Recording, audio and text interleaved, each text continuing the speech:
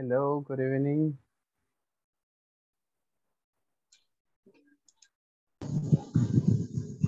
Teacher. Hello. Ajá, Carlos.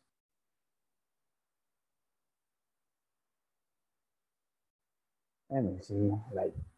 Okay. Good evening, everybody.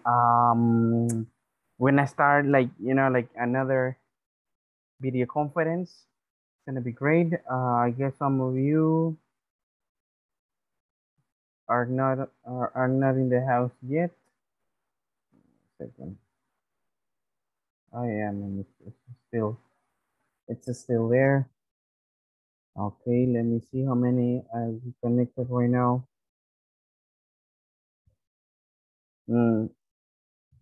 Okay, Carlos, so you're on your way home. Todavía va conduciendo a casa. Okay, no problem.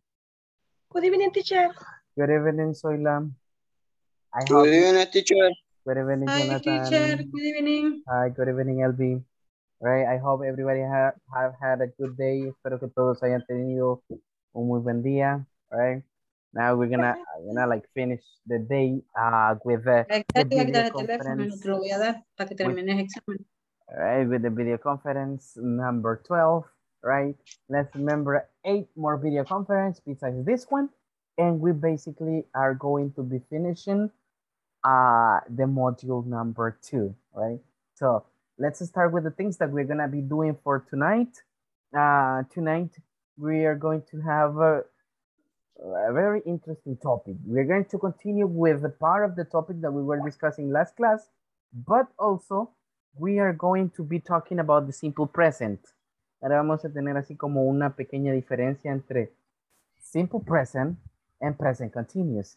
The topic that we were discussing last class, if you remember, right? But before starting with that, I am going to start with the attendance list. By the way, I mean, there are very few people now.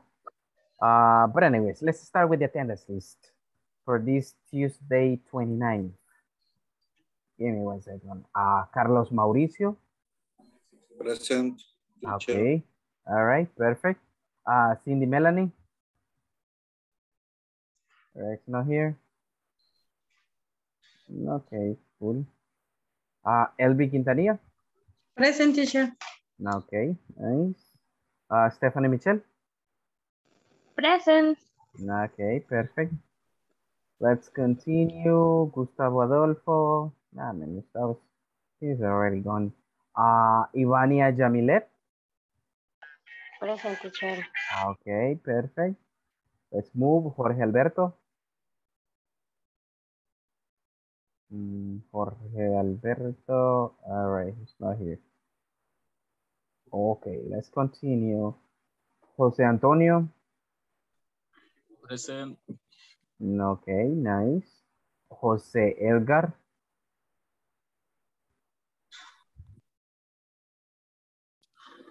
Okay, I think he's not here yet. Let's move. Juan Emanuel. Juan Emanuel. Okay, not here yet.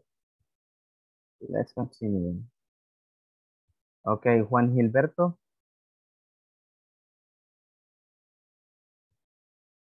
Okay, neither Juan Gilberto. Okay, let's continue. Julio Alberto.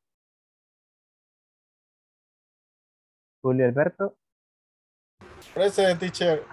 Justo a tiempo, man. Okay, that's cool, man. That's cool. Right, just on time. Julio Cesar. Present. Okay, nice. Let's move. Karen Beatriz. Present. Okay, great. Let's move. Luis Gerardo. Present. Okay, great. Verónica Areli. Present. Okay, excellent. Let's move. Wendy Jamilet. Okay, I think she's not here yet. William Ernesto. Present. Okay, Xiomara Elizabeth. Present. Okay, nice. Let's move. Luis Jonathan. Present, teacher. Okay, nice. Carlos Jose. He's driving, as far as I know. Let me see, but he's not here yet. Okay. And the last one, Zoila Guadalupe. Present, teacher. Okay, nice. All right, as I told you, today we're going to have the video conference number 12. Vamos a tener la videoconferencia número 12, 8 más y básicamente estaríamos terminando con el módulo 2. I mean, time flies. We just had this week and the next week and we have been finishing these things, right? So, but let's start with the things that we're going to have for tonight. But as you know, let's start with a short review, a short feedback from the previous class. All right, guys, what was the main topic from last class? Do you remember the topic that we were discussing last class? ¿Cuál era el tema que estuvimos discutiendo en la clase pasada? Present continuo. Ah, ok. Present continuous. Ajá. ¿Qué más? Porque ese present continuous todavía le falta algo ahí. For future events. Future events. Okay, very good. Present continuous for future events, right? Porque si solamente decimos present continuous, let's remember, son acciones que hacemos en el instante, ¿ok? Si yo digo, I am teaching English, right? Significa que básicamente estoy haciendo la acción en el instante, right? Why? Porque estoy básicamente like here with you, right? You know, like teaching English. So in that case, if I tell you, right? If I tell you I am teaching English tomorrow night, so that's different, right? Because in that case, I am talking about a future event, right? En ese caso ya estamos hablando de un futuro, de un evento a futuro, right? Ah, ¿y cómo sería entonces? Ah, estaré enseñando inglés, right? Mañana por la noche.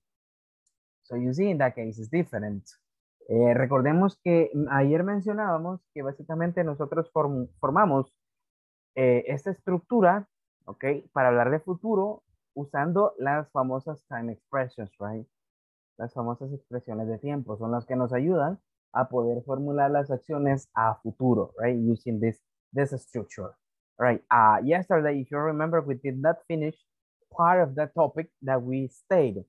Si recuerdan ayer, básicamente no terminamos parte de lo que estábamos trabajando, right? Basically, we were practicing the conversation, but we did not finish that part, okay? So this is like the main thing that we were discussing last class. Me confirman si pueden ver el PDF, el manual. Perfect. Yes, teacher. All right, for the one who got it printed, para los que lo tienen impreso, se van a la página 30. That's the page that we're going to be, discussing right now. It says schedule events at the workplace, right? How to use present continuous for future events. This is like the topic, right? Este es parte del tema que estuvimos discutiendo ayer, right? How to use present continuous for future events. And it says, listen this part in here.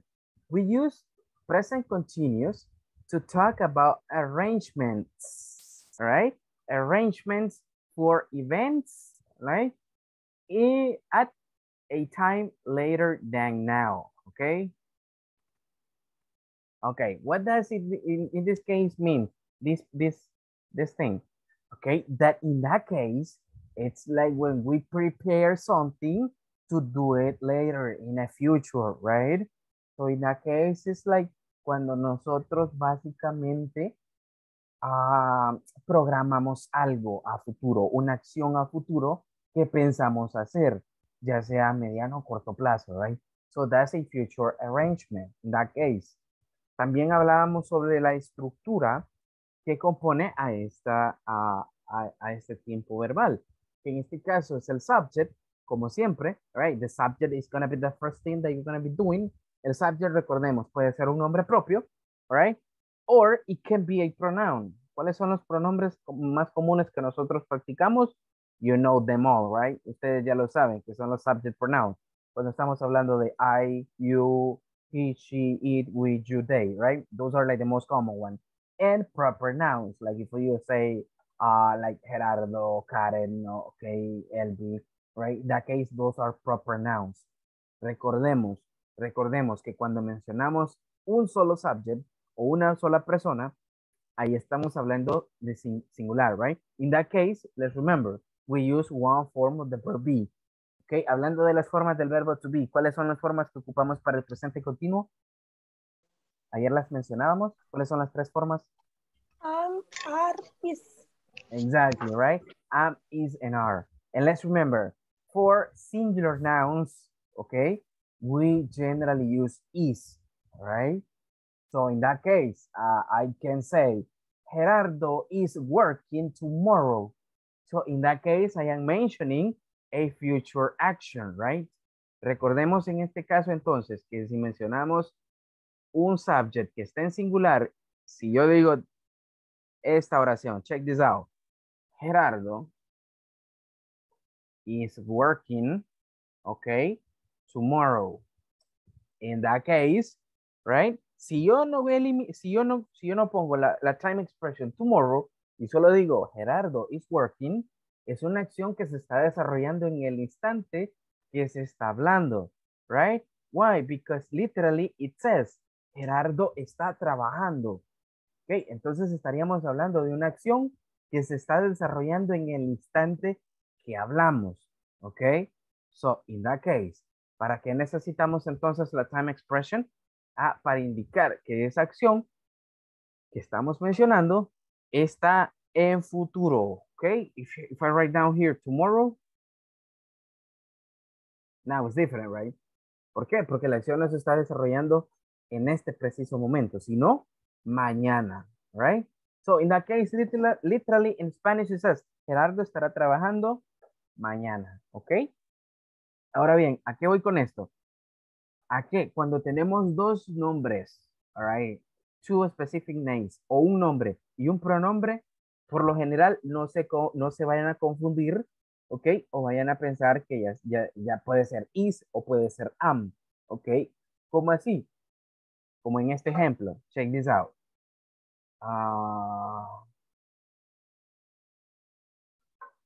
Zoila and I, all right? Y acá va la forma del verbo to be y acá having classes next week. Ok, ahora bien, ¿cuál es la forma del verbo to be que yo tengo que colocar acá?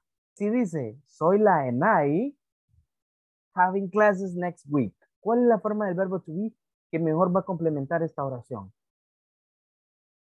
Am, is o are. Are. Are, ¿Por qué are? porque está hablando de nosotros. Digamos que Zoila y yo somos nosotros. Es correcto, exactly, right. Hay muchos que a veces nos solemos confundir en este, solo porque llevamos el pronombre I. A veces suelen colocar am. En este caso, recordemos, estamos mencionando una persona extra, que en este caso sería Zoila, right? So, en este caso ya serían dos personas, por lo tanto es plural.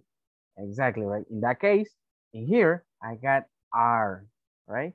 And we got the example like this. Zoila and I are having, you see, classes next week. O aquí podemos cambiar el verbo, right? Podemos decir are finishing. Zoila and I are finishing classes next week. Zoila y yo estaremos terminando clases la próxima semana. So you see? Entonces ahí dependiendo de la acción que nosotros queramos hablar, así va a ser el verbo que vamos a colocar. But in that case, la acción que estamos hablando están a futuro, right? ¿Por qué? Porque estamos usando time expressions que expresan futuro. Let's remember that.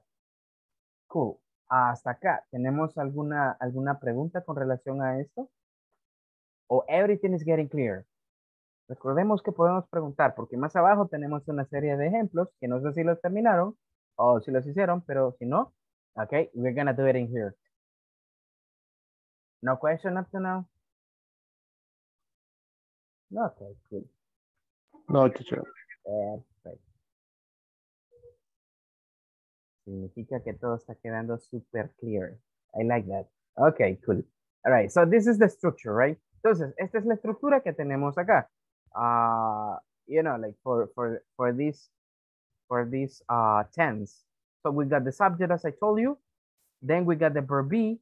Recordemos, cuando aparece el verbo be acá, ya son en am, is o are, cualquiera de las tres formas.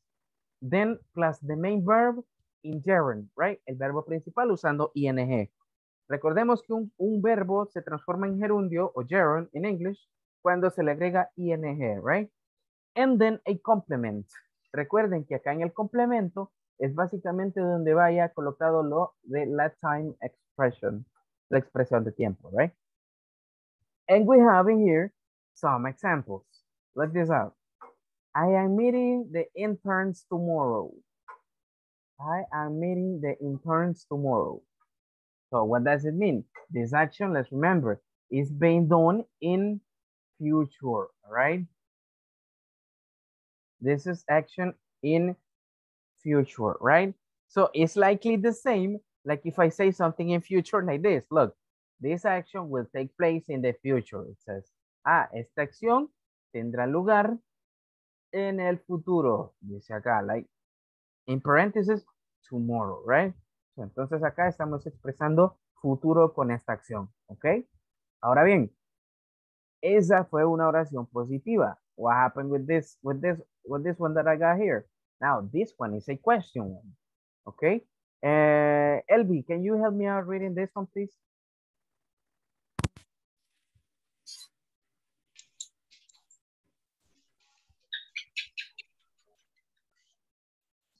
The question. La lea, amén. ¿Va? Yeah, I mean this one. Read them. What? Uy, espérame, que no veo. Espérame. What time is Maria interviewing the people? Okay. What time is Maria interviewing the people? So, en este caso, igual, podemos crear preguntas, okay, using, in that case, present continuous, right? Entonces, bien podemos crear preguntas sin ningún tipo de problema. ¿Qué es lo único que necesitamos? Podemos usar las WH words. Ustedes ya saben cuáles son esas. Cuando usamos what time, where, when, who, why, right? Those ones. ¿Qué es lo único que va a cambiar en una pregunta a comparación de una oración positiva? Lo único que cambiamos es la posición entre el subject y el verbo to be. ¿Cómo así? Look, this is like in a somehow kind of easy. Esto de cierto modo es un tanto sencillo de poder hacer. ¿Cómo se hace? Vale, si acá yo tengo una oración. Look. She is taking a shower. Okay. She is taking a shower tonight. Okay. I got a positive example, right? Acá tengo una oración positiva. She's taking a shower tonight. Ella se estará bañando esta noche. Ahora bien, ¿cómo crear esta oración? ¿Cómo convertir de una oración positiva a una pregunta? Ok, recordemos. She is the subject, right? Este es el subject. Is es la forma del verbo to be. Luego, taking a shower ya sería el verbo principal. Ok, tonight es la time expression. Ahora bien, ¿qué es lo único que hacemos? Vaya, lo único que hacemos es invertir las formas. El verbo to be pasa a primer lugar y luego el subject se va a un segundo lugar. Ok, si queremos crear una yes no question, lo podemos hacer de esta manera. Is she taking a shower tonight? ¿Sí? Y ahí ya tenemos una pregunta que en este caso sería una yes, no question. Right? Así se le conoce a este tipo de preguntas. Bueno, esto ya lo estuvimos discutiendo las semanas pasadas. Right? Now, ustedes tienen dos opciones para responder. Yes, she is. If it is positive. And if it is negative, no, she isn't. If you remember, right? Ahora bien, this is a yes no question. But what happens if you want to, like have an open question? Okay, for an open question or information question, en este caso lo único que hacemos es colocar una WH word y dependiendo de lo que queramos preguntar, así va a ser la forma en cómo vamos a contestar. Ok, en este caso podemos colocar con What time. Usemos what time para esto. Recordemos que en una pregunta siempre la WH word siempre va a ir al principio, right? Entonces podemos colocar acá. What time is she? Si ven, básicamente estoy colocando lo que tengo en la just no question. ¿Qué es lo único que agrego? What time, la WH word. Is she taking a shower? Like this. What time is she taking a shower? Lo puedo dejar así o lo puedo poner con la time expression. Tonight. What time is she taking a shower tonight? Ah, y acá pues ya acá en este tipo de preguntas sí, no lo podemos hacer con yes, no questions. No podemos responder yes, she is o no, she isn't, right? Acá sí ya tenemos que responder a lo que se nos está preguntando, right? So in that case, it's asking about the time and a specific time, right? So we can start with she is, ya aquí más bien sería una oración positiva. She is taking a shower at, recordemos, cuando vamos a mencionar una hora en específico, vamos a colocar la preposición at antes de la hora, ¿ok?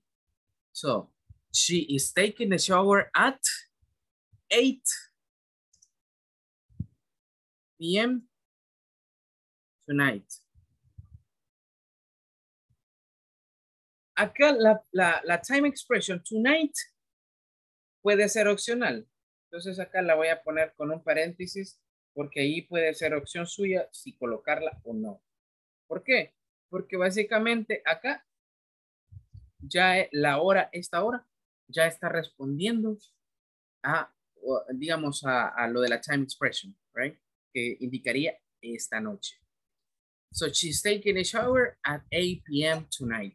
O she is taking a shower at 8 p.m. Cool. Entonces así es la forma en cómo nosotros creamos preguntas usando esta estructura, right? This structure. Cool. Right actually now, do you have any question? Hasta acá, ¿tenemos alguna pregunta?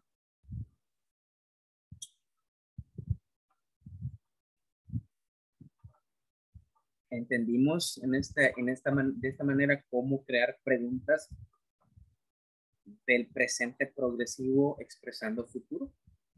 Or do you have any question? ¿O tienen alguna duda?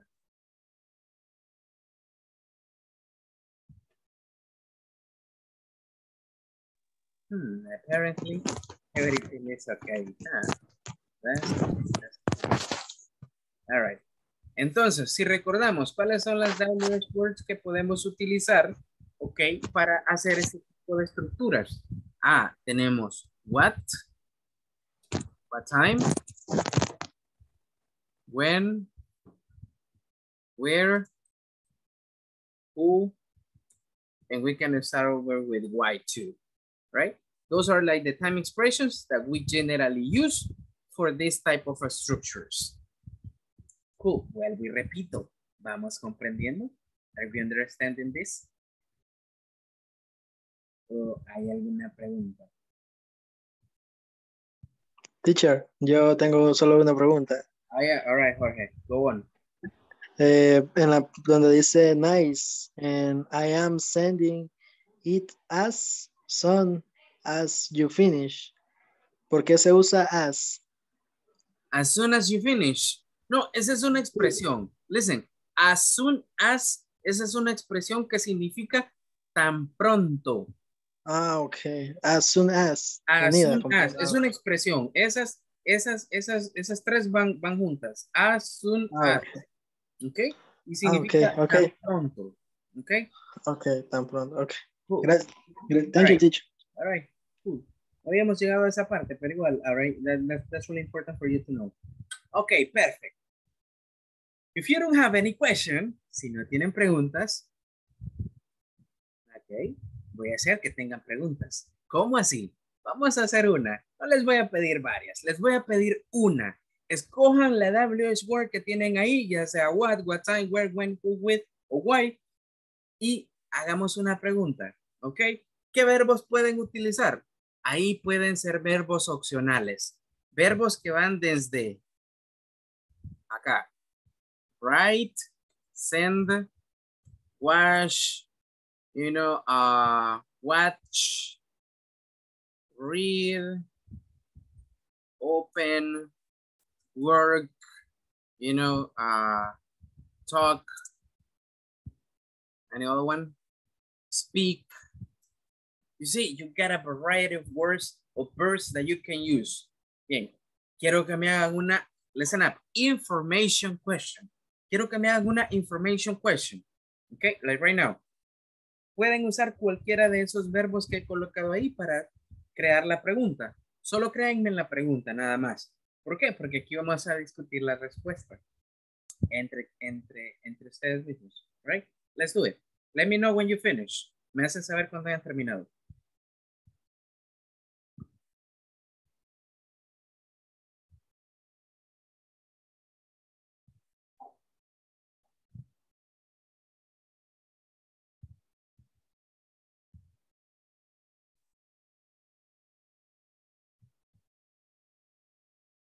Give me 1 second.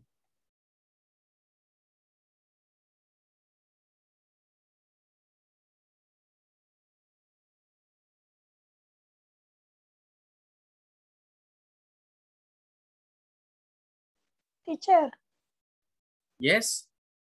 si yo digo, why is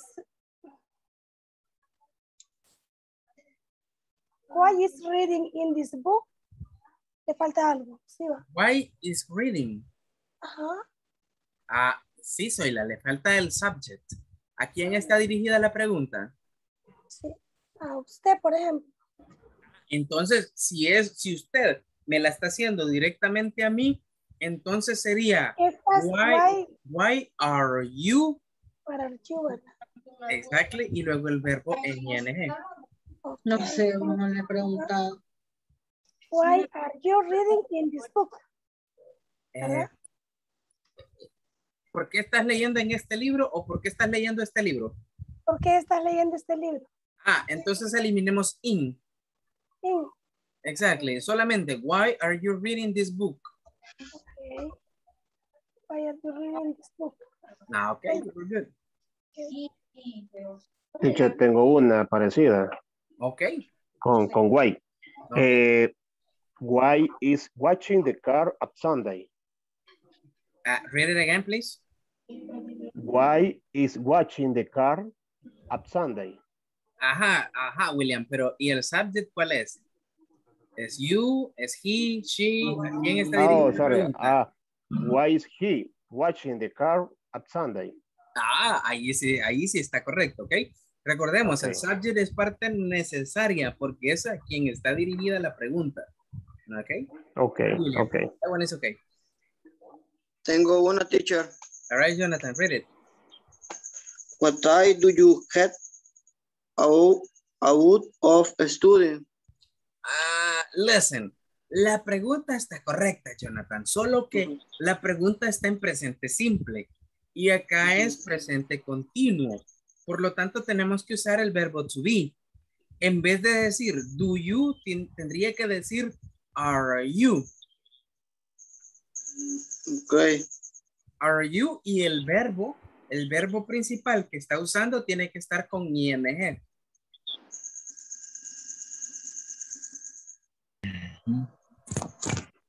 Teacher. Ok, José. Teacher. Julio. Ok, Julio. Go on. En el caso, yo probé con what time do you study English at night? Se podría. Mire, la pregunta está correcta, como le dije a Jonathan, solo que esa pregunta está en simple present, es presente simple. Entonces, la estructura que estamos usando lleva el verbo to be. Entonces, en vez de que diga do you, tiene que decir are you. Are you. Exactly. Y el verbo en ing. Okay. Vamos a hacer otra, a ver cómo. Teacher, ya tengo la mía. Ok, Ivania. Ready? Why are you sending emails in the afternoon? Excellent, Ivania. That one is a good one. Right. Michelle. Tengo una, pero me corrige si está mal. What time is he writing the email tomorrow? Yes, necesitamos cambiarle un poco. Ahí, Michelle. Listen. En este caso, recordemos, miren. Give me one second. Look. Recordemos, si tenemos I, va con am. You es are. He va con is. She is. Okay. Let's continue. We are. They are. Okay. Those are like the most common ones that we got. Ahora bien, ¿qué sucede? En preguntas ya serían diferentes. ¿Cómo sería entonces en pregunta? Si digo en una oración positiva, I am, en pregunta sería am I? You are you? You see? He is he? She is she? Okay, we are we? And the last one, they are they? Okay, cool. Give me one second, Gerardo. Usted va a ser el próximo. Ahora bien, Michelle, usted tiene ahí is y tiene you. Entonces, No. Hola. Es que yo la hice. What time is he? No, pero es que yo le había escuchado otra cosa al principio. No le escucho. Ajá. Le había escuchado you. Está en cámara lenta. Me? Oh my God. Are you serious? Teacher, Yes. yo digo, is she cooking China Hola. food? Give me one second. Okay. Solo para confirmar, ¿me están escuchando bien todos? Sí. Sí, Yes. teacher. Creí que ya volvíamos a lo de ayer. Man, yesterday was a crazy day. Pero creo que... Recuerde, teacher, todo vamos bien ahorita. No, es que estaba revisando y al final aparentemente tenía una actualización Zoom y se suponía que 2 días antes lo había actualizado. O sea, era raro. But that was weird. Forget about it. Ok, Michelle, vuélvame a leer la pregunta para luego comenzar con él, Luis. I need to recheck that. Michelle, ¿a dónde se fue Michelle? Okay, I think she got problems with the internet. All right, Elvi, mientras se conecta. Let's read it. Okay. Is she cooking Chinese food? Chinese food. Chinese Okay. food. Ok, solo que ahí tenemos que agregar una time expression. Tonight, tomorrow. Okay. Para expresar futuro. Remember. Okay. Digamos, is she cooking ¿cómo se dice? Chinese food the weekend? On weekend, all right. There you go. Perfect. Okay. That's a good one. Okay. Somebody else? Sí. Okay, Gerardo. What time is William working tomorrow? Okay, very good. What time is William working tomorrow? Very good. Jose Pineda, do you want to participate? Do you have yours? Yes. Okay. We'll spend the holiday. Spend the holiday. Sí. Okay. The question it will be like this. Mire, la pregunta le quedaría de esta manera, mire. Give me 1 second. I'm gonna make this up. Look, where are you spending? All right. these holidays. Así le quedaría, miren.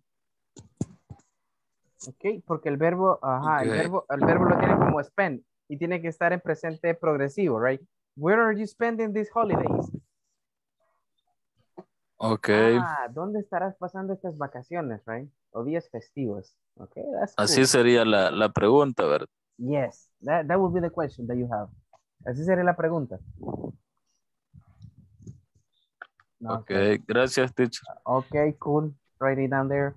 Michelle, I was telling you to repeat the question that you have because I didn't listen that much. Perdón, me sacó de la sesión. Sí, así dije. Vaya, yo puse, what time is he writing the email tomorrow? Como a qué horas escribes el correo mañana, algo así. Okay, pero what time is he? Is he, ajá.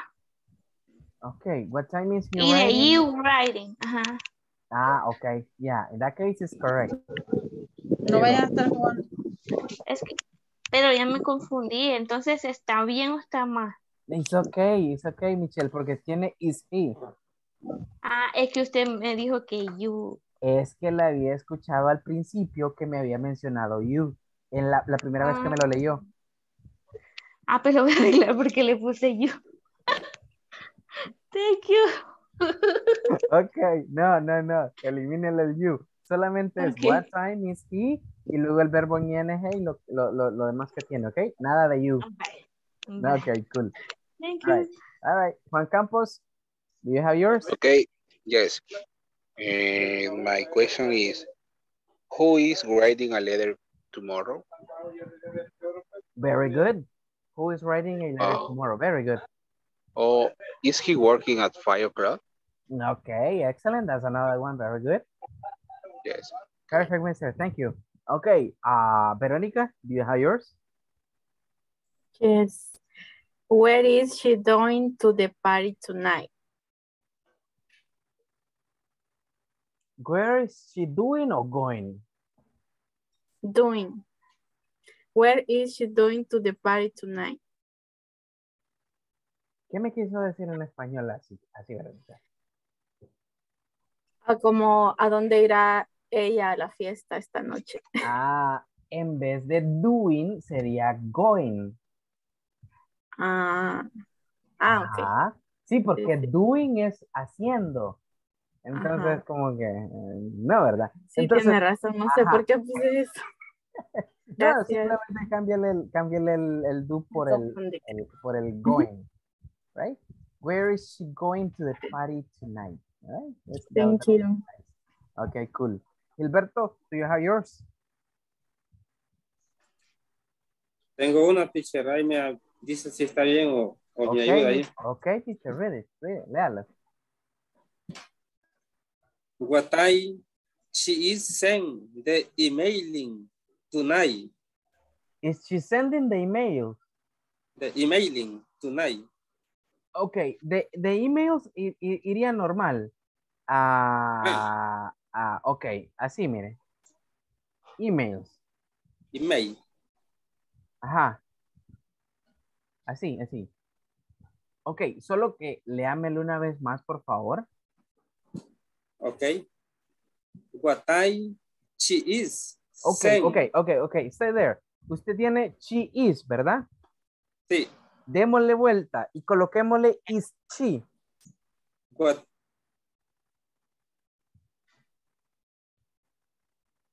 Hello. What time is she send the email tonight? Ajá, y el verbo es send, ¿verdad? Ahora bien, el verbo send lo tiene así, send. Vaya, al send agreguémosle ing para que diga sending. Sending. Exactly. Ok. No lo llevaría email. Sí llevaría email, porque email ya es un complemento, es un nombre, no un verbo. Entonces. Es que yo le había sí. puesto el ing a email. No, pero es que email es un nombre, correos. Nombre. Entonces, no es la acción. Okay. La acción es send. Enviar. Exacto. Entonces le quedaría What time is she or he Is she sending? sending the email tonight? Exactly, exactly. Así quedaría. ¿A qué horas estará Okay, enviando teacher. los correos esta noche? Very good, Okay.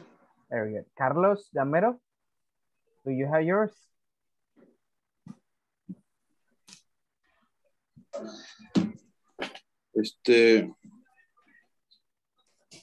When are we talking English?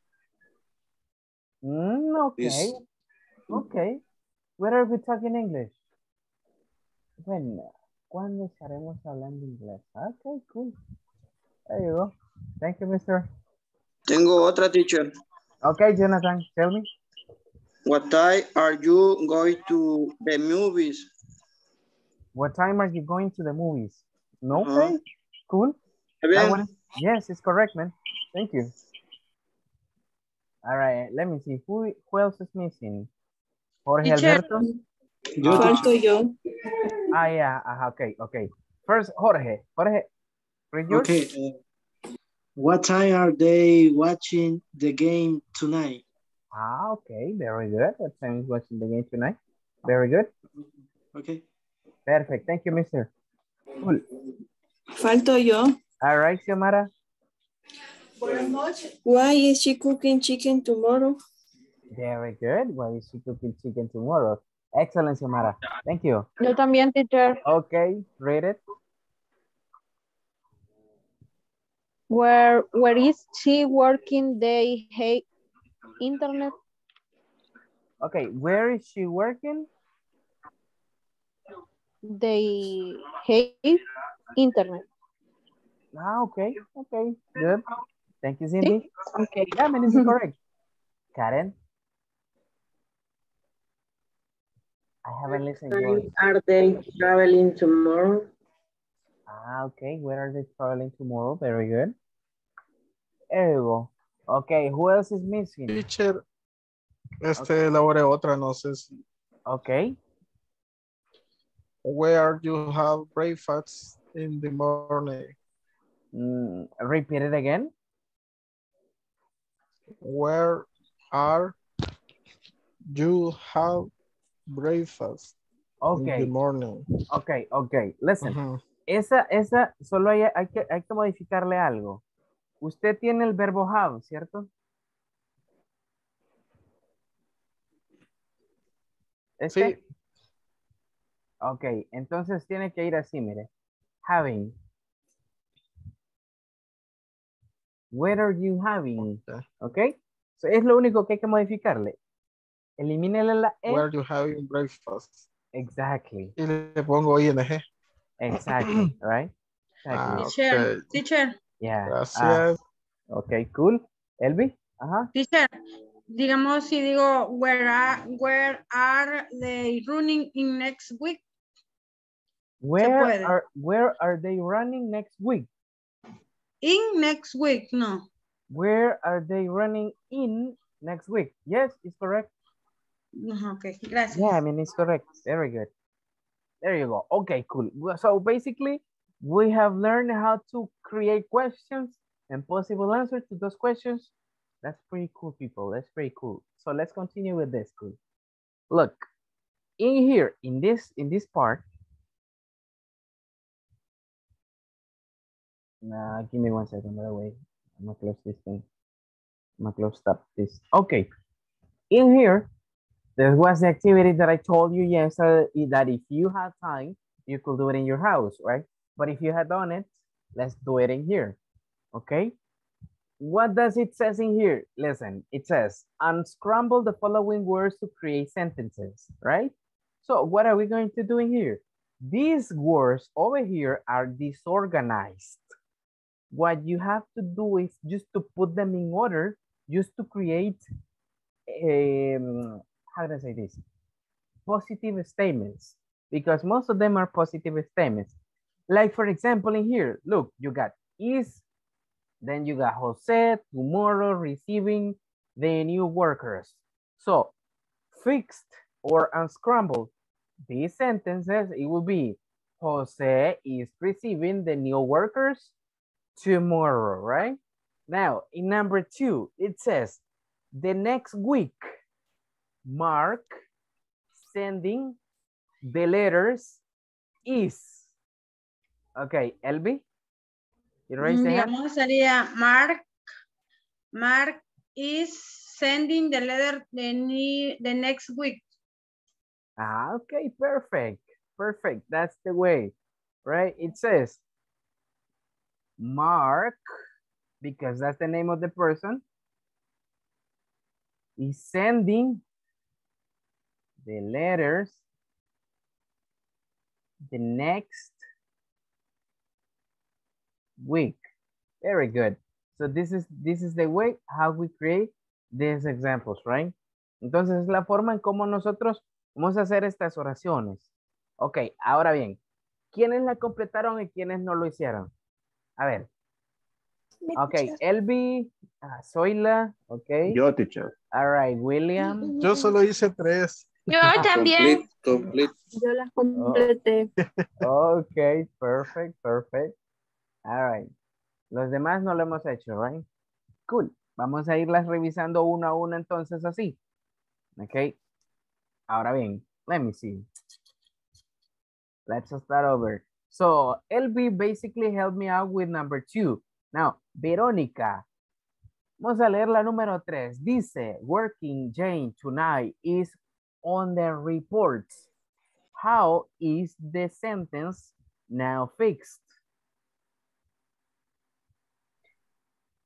Jan is working on the reports tonight.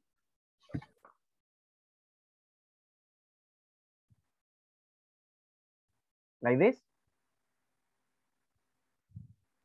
Yes. Así? Uh-huh. Okay, very good. Yeah, I mean, that's the way how it is. Esa es la forma en cómo va a terminar, okay? Very good. Thank you, Verónica. Now, let's see.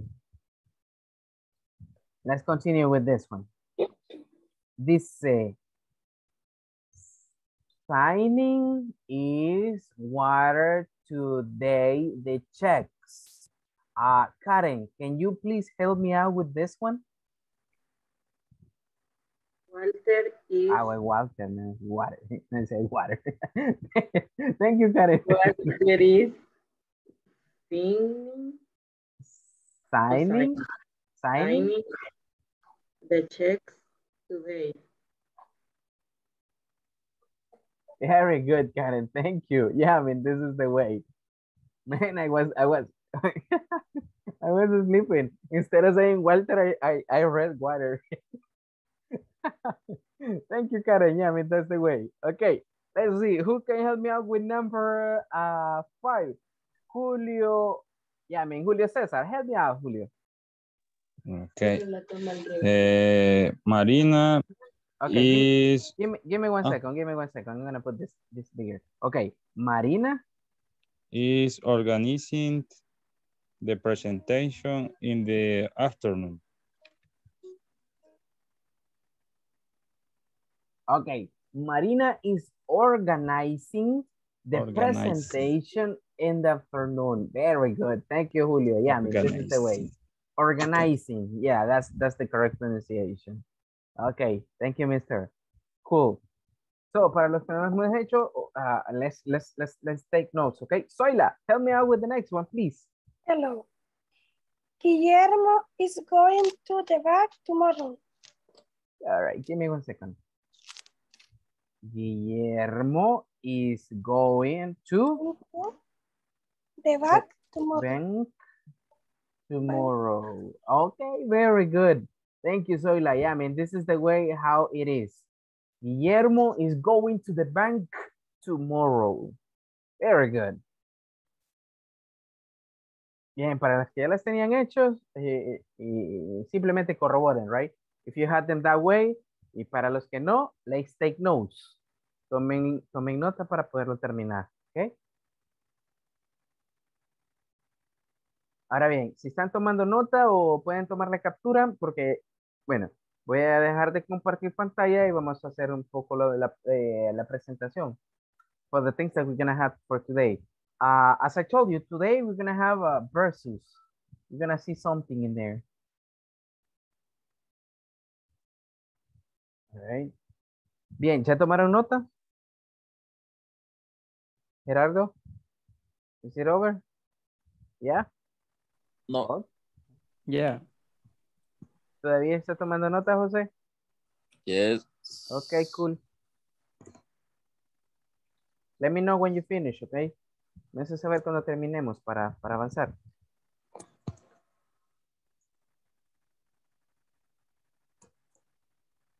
All right, it's pretty cool. So I like the way how we're moving with this. Finish. Okay, perfect. So I'm gonna stop sharing it here because I need to show you something, you know, like on a presentation. Give me 1 second. I'm gonna stop sharing this part, and I am going to show you something. It's this one.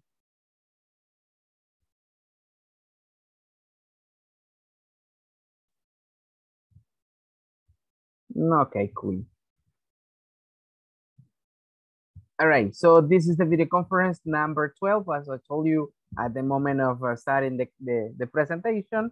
All right, and now, from now on, we're gonna make a versus, as I told you. Simple present versus present continuous. Ahora bien, vamos a ver acá en esta parte, ok, how to work with simple present and how to work with present continuous. Solo que ahora, the present continuous no es para expresar acciones a futuro, like the ones that we were working on, right? No, it's for actions at the moment of speaking, okay? This is gonna be pretty different. Now, check this out. How are we gonna be doing that part? Okay, like the review from the things, okay, basically using the present continuous, okay, just to express, you know, like future, but now it's going to be to express an action in the moment of speaking. Then we're going to have a conversation. Vamos a volver de nuevo al manual, okay, just to do some exercises y a trabajar en una conversación y luego a revisar los ejercicios, right? This is pretty much. Now, check this out before continuing with that. Ahora bien, quiero que me ayuden a llenar estos pequeños ejercicios que tenemos acá. Okay? This is related to the ones that we were practicing. Estos son Teacher, relacionados. Yeah. Perdón, ¿está en el manual eso? No. ¿Ah? ¿Está en el manual lo que tiene proyectado? No. No, ahorita no. Esto no. Okay. Esto no es del manual. Por eso lo cambié a la presentación. ¿Ok? Ahora bien, ¿qué quiero que me ayuden acá? Lo vamos a llenar para ver qué tanto hemos comprendido sobre el uso del presente continuo para expresar futuro.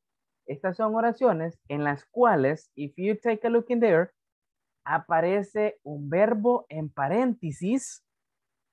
Okay. All right. And what are we going to do in that case? Lo que vamos a hacer acá es colocar la forma adecuada del verbo y además de eso colocar la forma adecuada del verbo to be. Ok. ¿Cómo así? Vamos a completar de mejor manera estas oraciones. Listen to this. In that case, in here, I got one. Vamos a hacer la número 1 para que entendamos de mejor manera. Dice, we. Y luego tenemos en paréntesis, fly, el verbo fly, volar. To Paris on Tuesday evening. Ahora bien, si decimos we, ¿cuál es la forma del verbo to be que mejor completaría esta? We are flying. Exactly, right. We are. Y luego el verbo. Flying. Flying. There you go. You see? We are flying to Paris on Tuesday evening. All right? Y así nos quedaría, ok, esta parte. All right? Cool. Ahora bien, ¿cómo lo vamos a hacer? Listen. Porque ya los veo emocionados copiando bastante. Ok. That's cool. That's cool. But in that case, ¿están copiando todas las oraciones? Okay. Yes. Okay, cool. Let's do it. Let's do it. Cópienlas y dejen el espacio. Esto lo vamos a hacer en parejas para hacerlo de mejor manera, un tanto más rápido, ¿ok? Y así vamos a corroborar informaciones. Right. Let's copy that. Okay. All right. Just let me know when you finish. So that way we're going to be like working in pairs.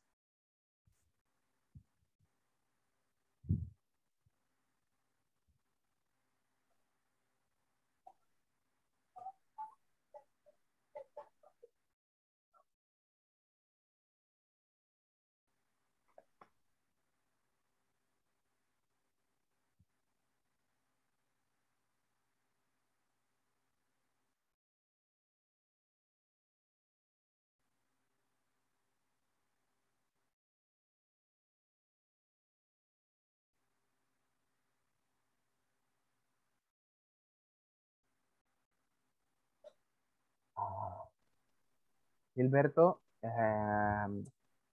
don't you feel good?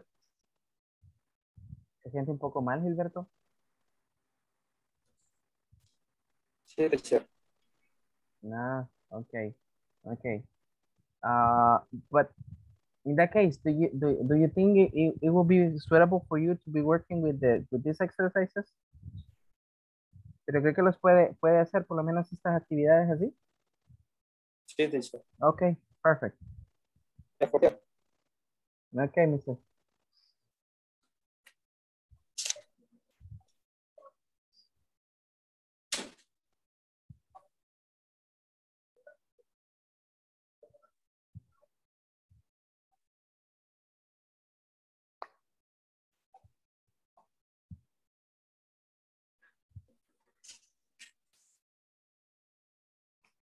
All right, just copy that information. And let me see.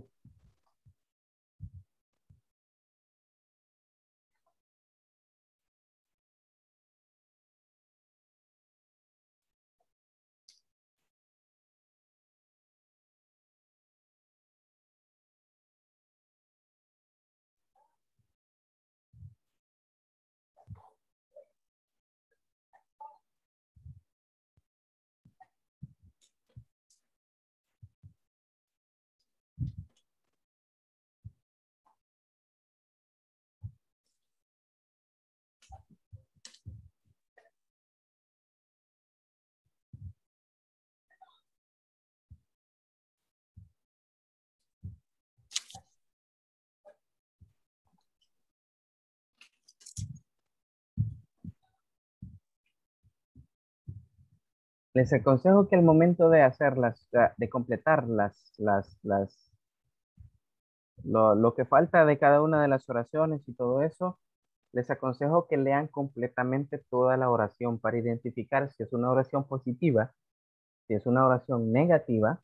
¿Okay? Si se acuerdan, ayer estuvimos hablando de los negativos, cuando colocamos not, ¿okay? Para completar una oración negativa. Y algunas son preguntas, ¿ok? Para que podamos colocar de manera adecuada, en la posición adecuada, la forma del verbo to be y el subject, ¿ok?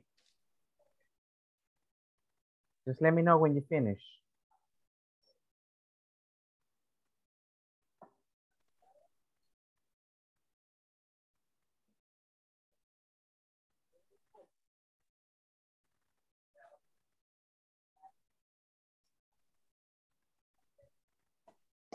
Finish, teacher. Thank you, Zoila. So let's wait for the rest. Vamos a esperar a los demás.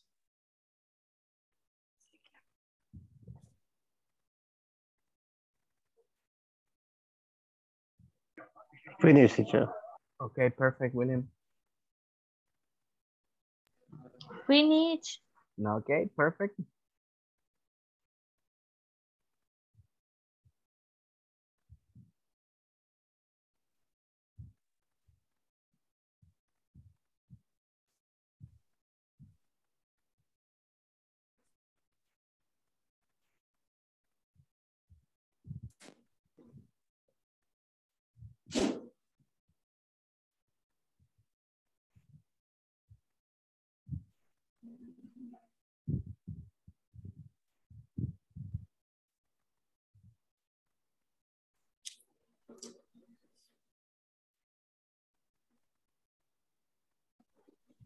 Okay, did everybody finish? ¿Todos terminaron? La 10 que Teacher, dice. La 10 no la alcanzo. Veo que hay un 10 abajo, pero no sé qué dice. Okay. Igual yo. Okay. La voy a escribir acá, no se preocupen. Ahorita la escribo acá arriba para que sepan identificarla. Ok, gracias. Ok. Dice así, mire.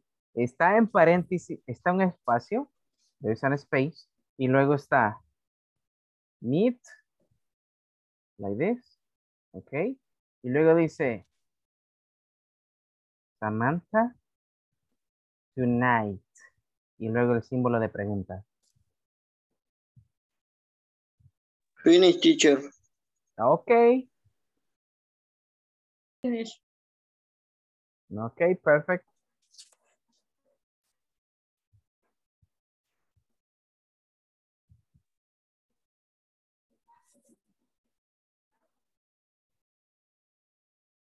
Finish, teacher. Ok, nice. Perfecto. Entonces, ahora sí. Voy a dejar de compartir. All right. I'm going to stop sharing this. And antes de que nos vayamos a trabajar en parejas con estas oraciones, voy a pasar asistencia, right? Because it's 9:01. So I'm going to stop in here. Give me 1 second. Carlos Mauricio. Present. Cool. Cindy Melanie. Present. Nice. Elvi Quintanilla. Present, teacher. Okay. Stephanie Michelle. Present. Very good. Gustavo Adolfo. No, he's no longer participating. Ivania Yamilet.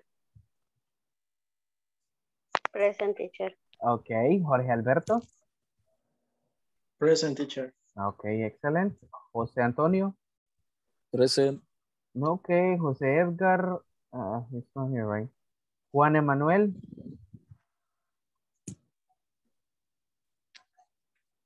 Present. Okay, very good. Juan Gilberto. Present, teacher. Okay, Julio Present. Alberto. Very good. Present, teacher. Okay, Julio César. Present. Nice. Karen Beatriz. Very good. Luis Gerardo.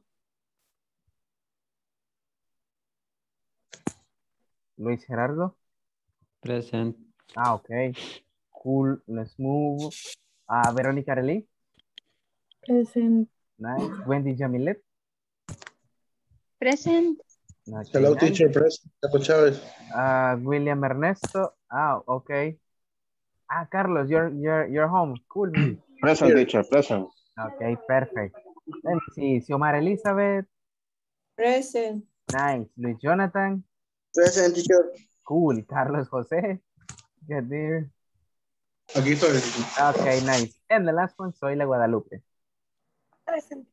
Okay, nice. Now, yeah, I mean, it's time to go to work. Let me see. So we are Teacher, una 20. consulta. Yeah, Michelle. En la número 6, el verbo sí es el verbo, ¿verdad? Hola, en el número 6. Usted Sí, se lo escribe sí. mal. Ese es el verbo, Sí. sí. S-E-E, yeah. Ese es el verbo. Exactly. Y my father, ese es el subject, ¿ok? Entonces ahí solo vamos a colocar la forma correcta del verbo y, la forma continua, right? Okay, cool. Let's go to work. Hola. Later. Ajá, Michelle. Hola. Michelle, you don't listen to me? Jesus, man, Michelle got problems. Teacher, I'm listening to you. pero ahí en el verbo sí hay que cambiarlo. Let me see. Por lo que le preguntaba ayer. Simplemente se le agrega ing. Pero lleva E. Sí, pero acuérdese que lleva doble E. Si se le eliminan las E, ¿qué pasa? No, solo va a quedar con ing. Y entonces ahí sí ya va a ser diferente. ¿Ok? Carlos, cuando estemos en el breakout room, voy a entrar y le voy a explicar, ¿ok? Así brevemente. No problem. Okay, perfect. Okay, for the rest, let's go to work. Give me 1 second. We are 21, so it's gonna be 20. 10, so automatically. Okay, let's go to work. Let's enter to the breakout rooms and let's go and do it that.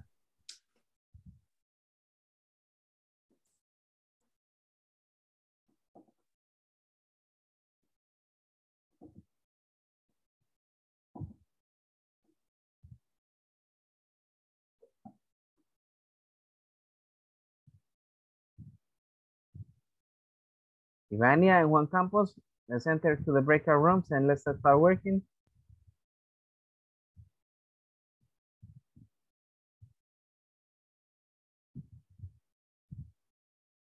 Juan, are you there?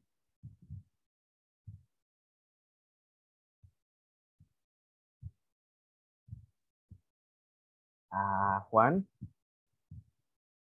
Oh, yeah, finally he entered.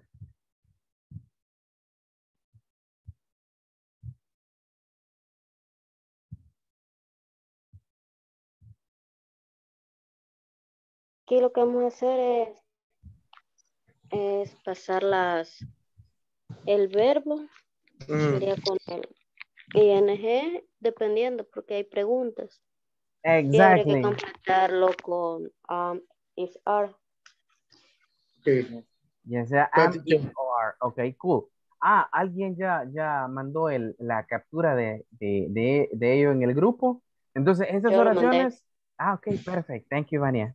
Thank you. I appreciate it. Ok, in that case, Carlos, lo único que tenemos que hacer, como Ivania le está explicando, es que acá vamos a colocar la forma adecuada del verbo que tenemos ahí, con ing, ok, y agregar de manera adecuada las formas del verbo to be, ya sea am, is o are, dependiendo del subject, así va a ser la forma del verbo to be que vamos a estar colocando. Sí, entonces tiene que decir que el verbo tiene que ir siempre con ing. Exactly, porque es presente continuo. Es del mismo tema que estuvimos discutiendo la clase pasada. Ok, perfecto, teacher. Teacher, Okay, cool. teacher, tengo una preguntita. En la 5 es Saul. Sue es el nombre. Pero, es nombre de ok, una sí. mujer. Ok. Yeah. Sí, es que Sue. se me hacía raro. Ok. Yeah, but ese es el nombre. Okay. Ok. Perfect. Let's get to work then. Vaya. Okay. Sí. No voy a salir en la traducción. Entonces sería no, I am going out. Preguntémosle al teacher. Okay. Teacher, en la segunda, para mí es no, I am not going out on Saturday. Yes, Para mí es no, I am going out. I no am voy going. a salir. Elvi dice que sin el no. No, sin I el am... not. Sin el not. Ajá. Elvi, me extraña, Elvi, no me escuchó en la clase pasada, quizá, ¿verdad? Entonces, ya, ¿en qué Elvi, sentido? sí, es que para una negación siempre tienen que haber dos.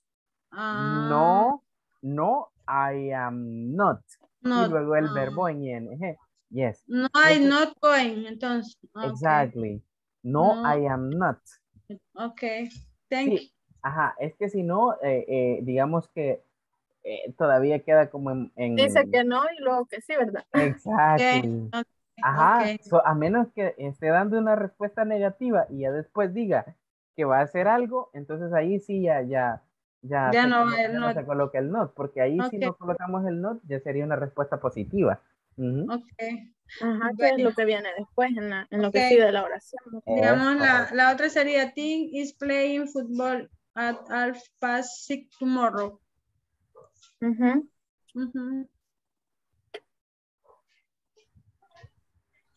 Y la otra sería es pregunta, ¿va? Entonces sería are they a meeting on Thursday? No. Espérame. You need the verb. La cuarta. 1, 2, 3. ¿Y el verbo? 1, 2, 3, permítame. Sería having. Ajá. Entonces sería are they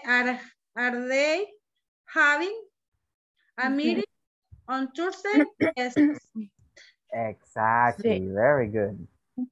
Okay. Short answer? Yes, they are. Are they having?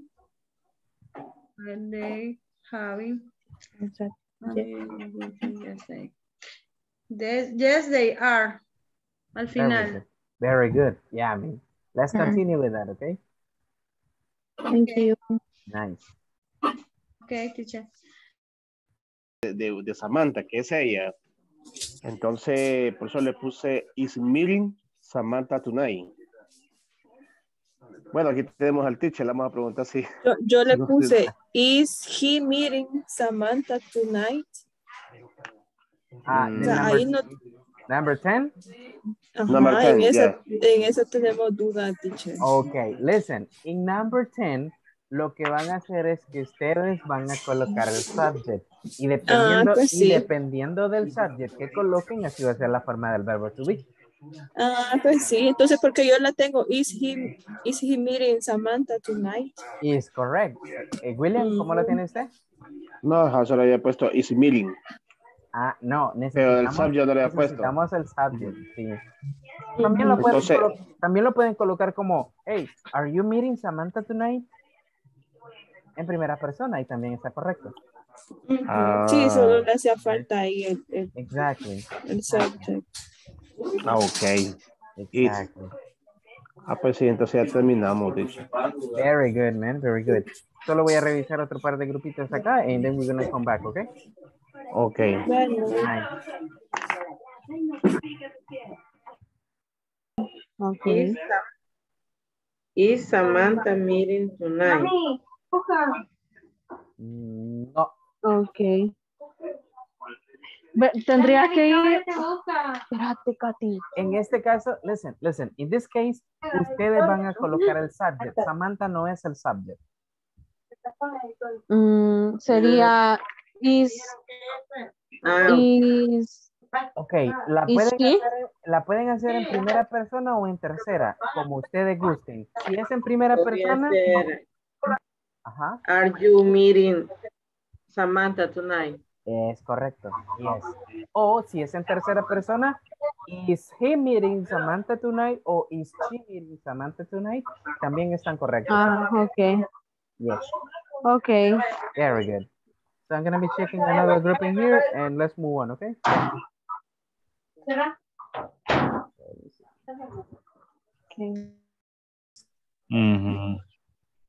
Ahí está.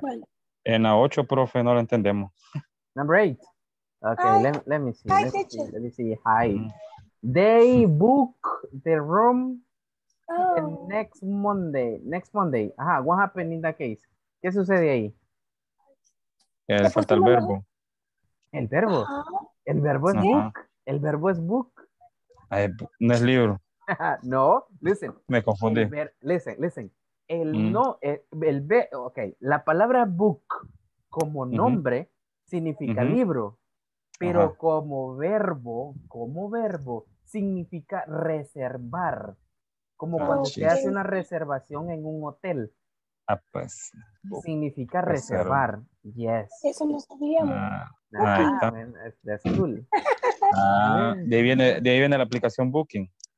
Exactamente, exactly. Right. Ok. Pues sí, estamos mal entonces. Pequeño No detalle. problem. ¿Esa era la última que les faltaba? Sí, ya son más. Ok, cool. Solo que la última, ahí ustedes le van a colocar el subject, ya sea en primera o tercera persona. Samantha no es el subject, ¿ok? Solo para que la tengan en cuenta. Ok. Cool. Vale, Juli, la 9. Entonces sería the book. I'm not going out on Saturday and stay at home.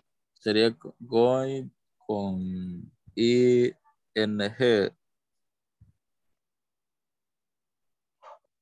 Sí, y le pusiéramos siempre el negativo. I'm not. No. I'm not going out on Saturday. Not. Not on Saturday. Please stay home. And stay at home. Yes. Ok. En la tercera. Team is playing football. Hi, teacher. What's that, man? You finish? No, necesitamos ayuda. Come on, man. Hay un botoncito ahí que dice ask for help. Ya rato hubiera venido. Sí, lo toqué, pero nunca apareció. Bien raro. No me apareció nada. Pero anyways, aquí estoy ya. ¿Qué pasó? Teníamos duda en la 4 y la 5 por Sue y Jay. Sue es el nombre de una mujer. Yeah, la 4 y la 4, ¿cuál es el detallito en la 4? Jay y Have. Ajá. Ahí sería they is. No, they es el subject y have es el verbo. They. Ok, they, ajá. ¿Y cuál es la forma del verbo to be que va con they? They are. Ajá, ¿y el verbo cómo tiene que ir? They are. Quiero ver. They are Sería, having. they is having. No, no is, Gerardo, no is. Recuerde No. que they va con are, ¿ok? They are having, ajá, ahí lo tienen. Ok. They are Ajá. having. Ah, no, Y al espere. Number 4. No, es una pregunta. Look, a meeting on Thursday. Tienen, question. entonces es al revés. Are they having? Exactly. Okay. Are they having? Okay. Are they having a meeting on Tuesday? Y para responder positivo sería yes, they are. Exactly. Okay. That's the one. Bien. Entonces, la de Sue sería Sue is goes. También es pregunta. Ok. Sería is Sue go on holidays? No go. Goes, perdón. Going. Recuerde que es con ing. Okay. Exactly. Is Sue going to, siempre sería going to. Solo going. No, solo going. Solo el verbo going. Exactly. Okay, pues sería, is Sue going on holidays in July? Exactly. No, she isn't. Exactly. Okay. Okay, cool. ¿Esas eran las que le faltaban? Sí, solo eso era, teacher. Okay, perfect. All right. I think everybody has already done it. Creo que ya todos los han hecho, así que creo que ya es tiempo de volver, okay? Because we have a conversation practice to do, okay? Okay. Let's go back. Okay.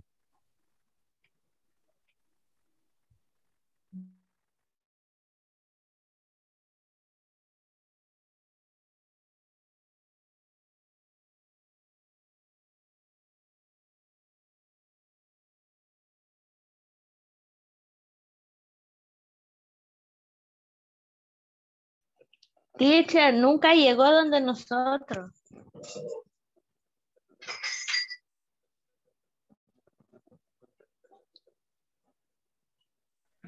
Hola. Hola. Just give... Okay, nah, man, give me 1 second. I need to close something. ¿Qué pasó con esto, man? Like, this is weird. Emocionaron, teacher. Sí que está bien interesante. No, give me 1 second. I mean, es que se me abrió una ventana emergente y no la puedo cerrar. Let's play out this one. Man, this is crazy. How can I? No, man, it's okay. Okay, cool. Wendy, right? Teacher, nunca llegó. Michelle, it was Michelle. Okay, Michelle, do you have it? No nos acordábamos cómo llamarle en el chat. Come on, Michelle. There is one. Hay un botoncito ahí que dice ask for help, Michelle. He apretado y automáticamente me hubiera ido por ahí. Ok, vaya. ¿Le hizo falta alguna, Michelle? Sí, tenemos una duda con Wendy en la número 8. Number 8. Ajá. Que solamente let me guess. Con la palabra book. Sí. ¿Qué es book, Michelle? Libro. Como reservación. Como nombre, Michelle. Pero en este caso, la palabra book como verbo significa reservar. Cuando se hace una reservación, cuando usted reserva, por ejemplo, un cuarto de hotel. ¿Ok? Eso es nuevo. Entonces, La palabra book significa también como verbo reservar. Por lo tanto, ahí está actuando como un verbo. Ah, ok. Yes. Ah, pues Entonces sería está malo aquí. booking. ¿Ah? Ajá. No me diga que Entonces, le coloqué otra palabra.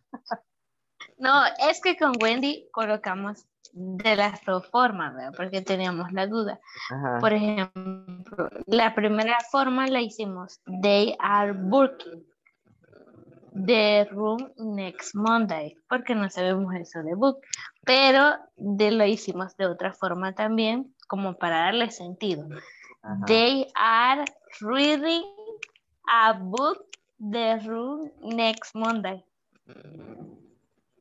They are reading a book. Como que ellos leen, ajá, leen un Yeah, libro. really. Okay, Ajá. different. All right. No, but it's the one that you said previously, right? They are booking. Ok. Y no dice libreando, right? Reservando, okay? There you go. Okay, thank you. Okay, cool. Let's continue with that. No problem, Michelle. Okay, now you know. Okay, this is the one that you got over there, right? Cool. Now, number one in here, it was already done, right? La número uno, pues ya la habíamos hecho. Decíamos, are flying, right? Are flying. Okay, now, Gerardo, what do you have in number two?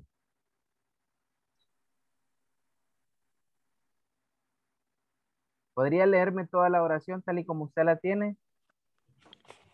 Team is playing football Number two, Gerardo, number two, that's number three. No, I is going out on Saturday. I am staying at home. Going out. Okay. Pero, okay. Después de no, I is going. Gerardo, cuando decimos una oración, ¿decimos I am o decimos I is? I am. I am, ¿verdad? Entonces acá, I am. Y ahora bien, como es una oración negativa, listen, como es una oración negativa, acá nos falta otra negación, ¿ok? Nos falta otra negación como lo estuvimos haciendo ayer. Que en este caso acá es después de am, que sería not. Así. I am not going out. Like this. Okay. I am not going out on Saturday. It says, I'm staying at home. Okay. Así le quedaría, Gerardo. Okay. Okay. Cool. So let's everybody be pending and check that one, right? Cool. Michelle, read number three.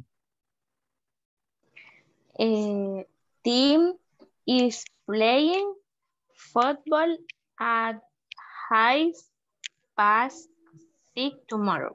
Okay, team is playing football at 6:30 tomorrow. ¿Qué significa eso, teacher? Half. Half, media. 6:30. A las 6:30. Okay, that's what it says. Okay. Team estará jugando fútbol, okay, a las 6:30 mañana. Okay, cool. Zoila, can you help me out with number 4, please? Okay. Are they having a meeting on Thursday? Yes, they are having a meeting on Thursday. Ok, cool. Usted lo hizo de la manera más larga. Perfecto. Aunque también lo pudo ver así. Yes, they are. Very good, Zoila. Perfect. Nice. That was one. Okay. Carlos, number 5. I mean, Chávez. Chavo. Ok. Chávez. Number 5 sería, ya le digo, es la de su, ¿verdad? Yes. sería Sue is going. Sue is going to, ¿verdad? Is going to. Ah, no, sin el to. Entonces sería Sue is going on holidays in July. ¿Estás seguro, Carlos? Question. Sí. That's a question. Sería is Sue. Exactly. Is Sue going. Ajá. Is Sue going on holiday in July. Ajá.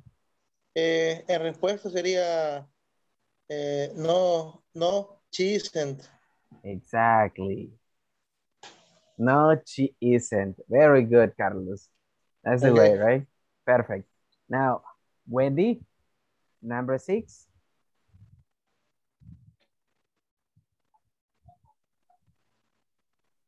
6. My father is seeing, no sé cómo se dice, a dentist on Friday afternoon. Okay, my father is seeing a dentist on Friday afternoon. Very good. Yeah, I mean, that one is correct. Thank you, Wendy. Now, Xiomara, help me out with number 7. What time is Ben having lunch with Monica? Is Ben having. Okay. What time is Ben having lunch with Monica? Very good. Thank you, Miss. Now, William, help me out with number 8. Yes. Teacher. O sea que cuando el verbo lleva doble E, no se hace ningún cambio en el ING. Exactly. En este caso no sufre ese cambio porque si eliminamos la C, ya nos queda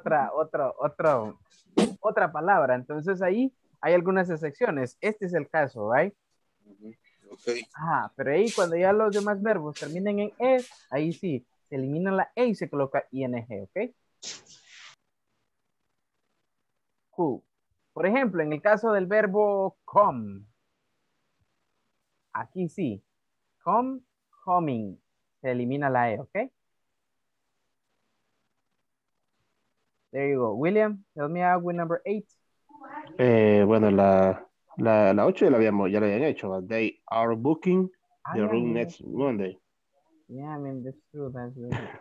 They are booking. Okay, help me out with number 9, man. Okay. I am visiting my grandmother tomorrow morning.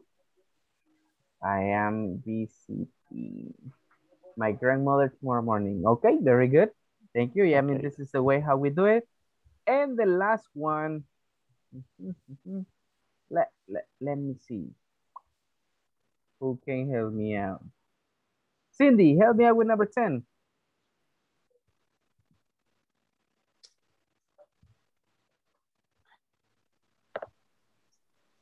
Yes, teacher. Se escucha trabado. Really? Yes. ¿Pueden escucharme claramente los demás o ya me está fallando el internet como ayer? Yo le escucho claramente. Sí se escucha. Ya se escucha bien, teacher. Ya me iba a dar un paro en el corazón again, man. All right, Cindy. Ok, Cindy. ¿Me escucha bien, Cindy? Por ratito se corta, pero ahorita ya lo escucho bien. Ok, perfecto. Léame la pregunta. Is she meeting Samantha tonight? Is she meeting? ¿Así?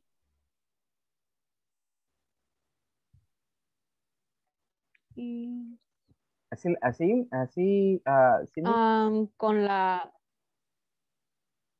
No, con el apóstrofe y la S en chi.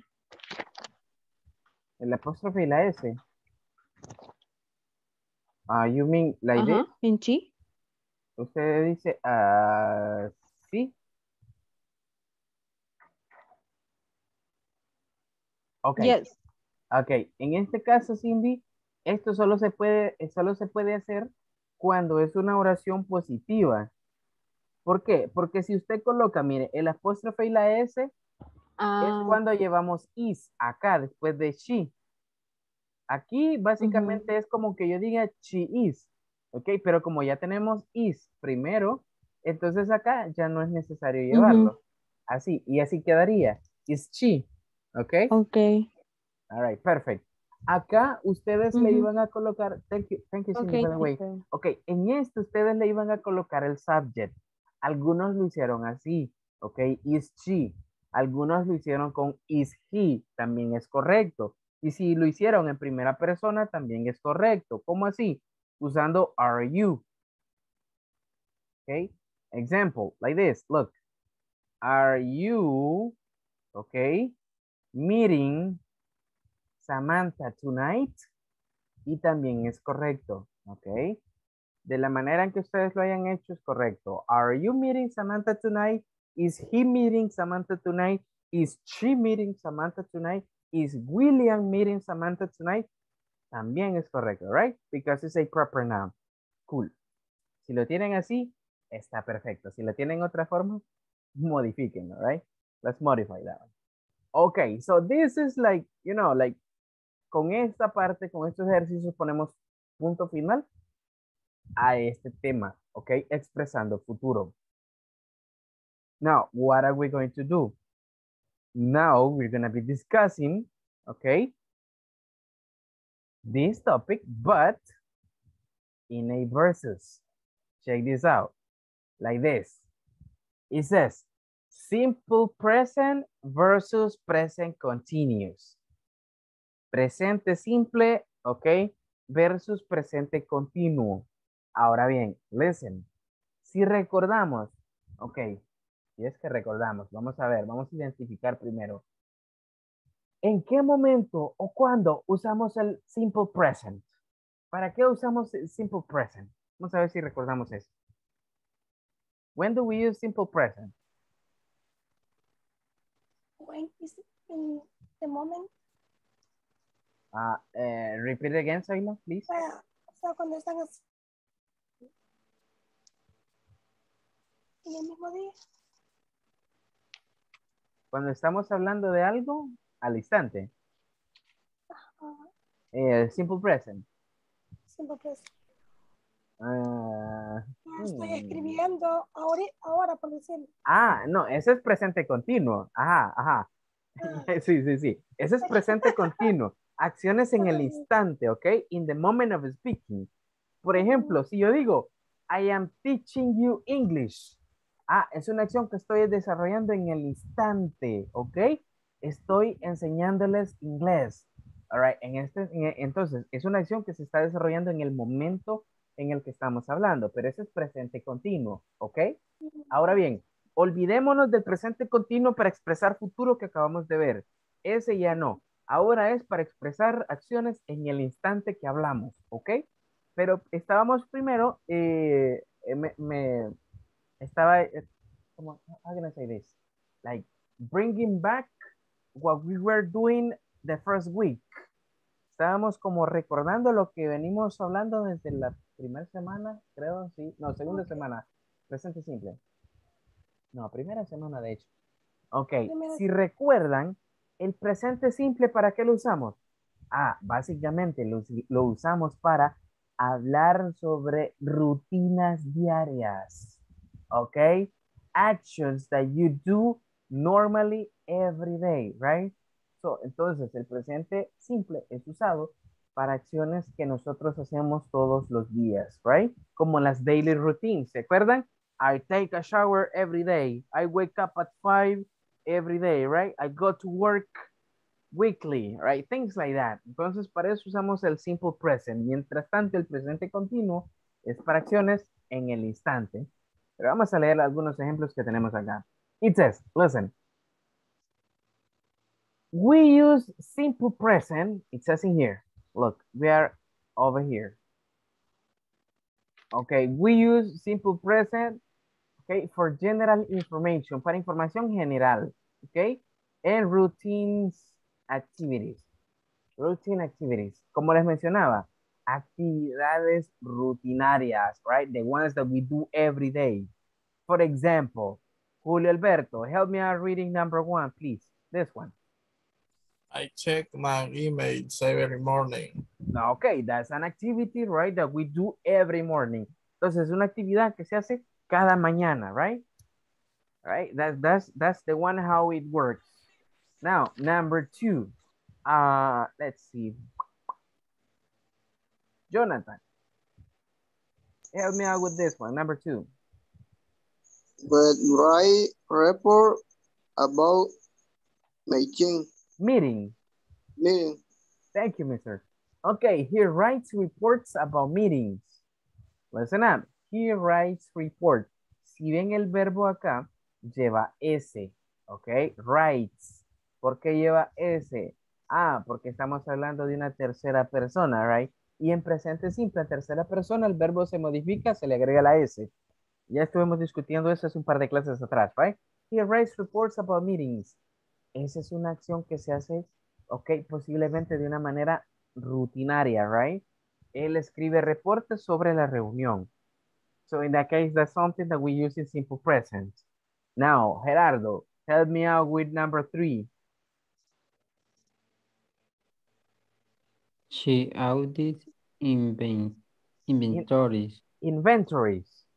Inventories. Okay, she audits inventory. That's something else that we generally do every day, right? That's something routinary.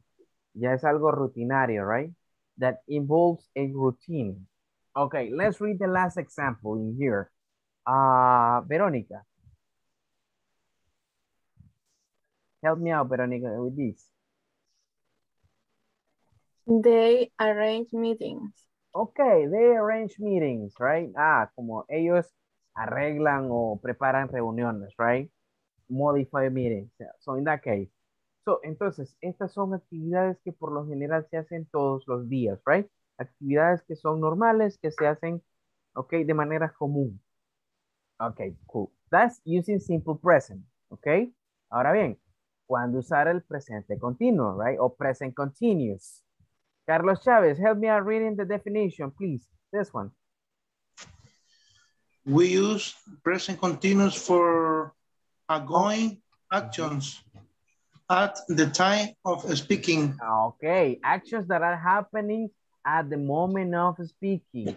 Let's remember that, all right?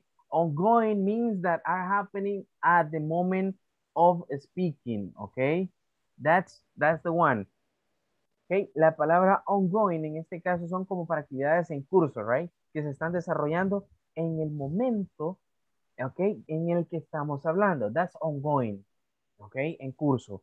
So in that case, as I told you, we got some examples in here. Let's read them in order to understand them better. Gilberto, can you read me number 1, please? You got the microphone off, mister. I am planning a video conference. Okay, a video conference. Very good. Thank you, Gilberto. I am planning a video conference. So in that case, that's an action in the moment of speaking. Es una acción que se está desarrollando en el instante en que la persona, okay, está hablando. Cool. Julio César, read number 2. They are getting the document ready. Okay, they are getting the documents ready. Ellos están alistando los documentos, right? So that's an action in the moment of speaking. Let's remember that, right? Okay, let's continue. Jorge Alberto, read number 3. She is editing the information. Okay, cool. That's an action that is happening at the moment, right? Y eso es una acción que igual está sucediendo en el momento. Okay, what does it says in there? Ella está editando la información, right? That's literally what it says in Spanish. And let's finish up these examples. Let's see. Juan Campos, let me reading number 4.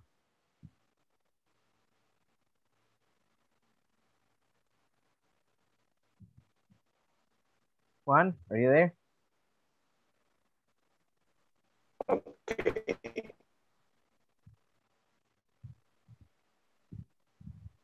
The secretary. Okay, Juan, can you repeat it again, please? Because I didn't listen that much. The secretary is making a phone call. Okay, thank you, mister. The secretary is making a phone call. Ah, la secretaria está haciendo una llamada. So you see, that's an action that is happening at the moment of speaking, as I told you, right? So, entonces acá es para acciones que se desarrollan al momento en que hablamos. En cambio, el presente simple es para acciones, ¿ok? Que a pesar de que podamos estar hablando de esas acciones, son todas esas que hacemos todos los días. Si yo digo, I take a shower every day, es una acción que ahorita, aunque la esté mencionando, no la estoy desarrollando, ¿ok? La puedo estar desarrollando todos los días, pero al momento de hablar, no lo estoy haciendo. Sin embargo, si yo digo, I am taking a shower. So, en este caso sí es diferente, porque probablemente esté haciendo la acción en el momento, right? In the moment of speaking, okay? That's the way. For example, Zoila is sleeping right now. So that's an action in the moment of speaking, right? There you go. Let me see another one. Another one that we might be got. Sorry, Zoila. Okay, for example, I can say Gerardo, Jorge, Jose, Cindy, Wendy, and Juan Campos, okay, are having the cameras off. So you see, that's an action that is happening at the moment. So, es una acción que está sucediendo en el instante, right? So, in that case, we use, right? We use the present continuous, okay? So, now, ¿tenemos alguna pregunta con esta información hasta acá? Something that might not be clear for you? ¿Algo que no esté del todo claro para ustedes? Teacher, yo solo dudas tengo de los verbos que llevan dos N, planning lleva dos N y ING. ¿O son otras reglas que después nos va a enseñar? Sí, eso más adelante se va a enseñar, porque es una regla que se llama CBZ. Hay una regla que se llama así, miren. Tienen CBC, que es consonant, vowel, consonant. Y por lo general, esto sucede, ok, cuando un verbo termina en esta regla, que es consonante, vocal, consonante, por lo general se duplica la última letra. All right. Tal es el caso de plan. Ok, si escribimos acá la palabra plan, si ve, termina en L, que es consonante, termina en A, que es vocal, y termina en N, que es consonante.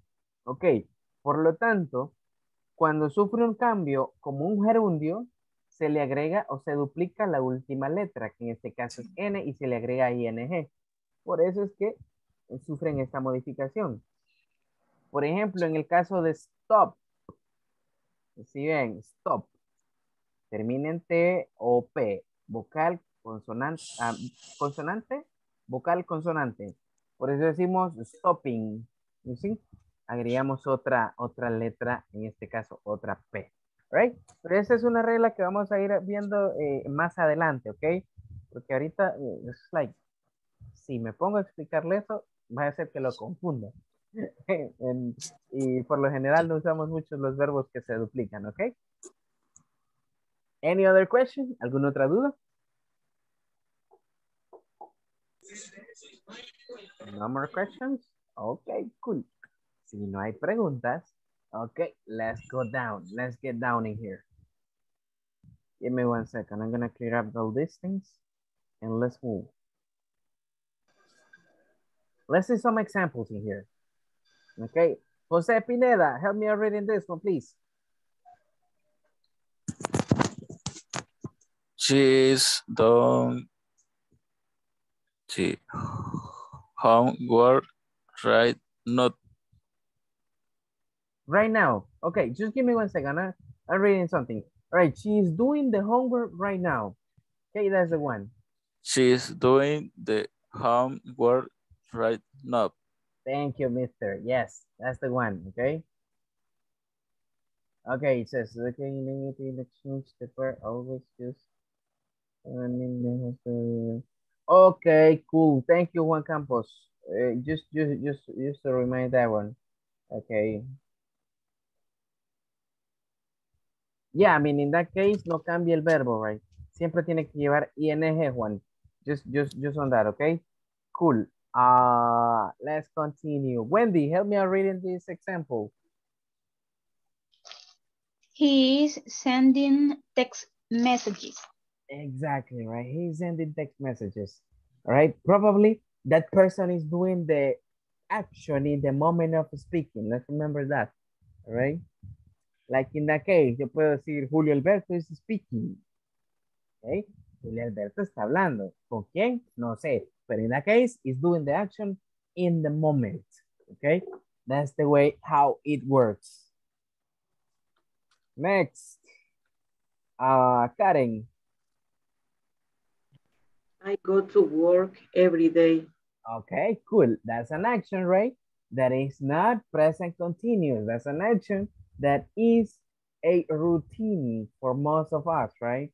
So aquí estamos hablando de algo rutinario, algo que hacemos todos los días. Y no precisamente es una acción que estoy haciendo en el instante, right?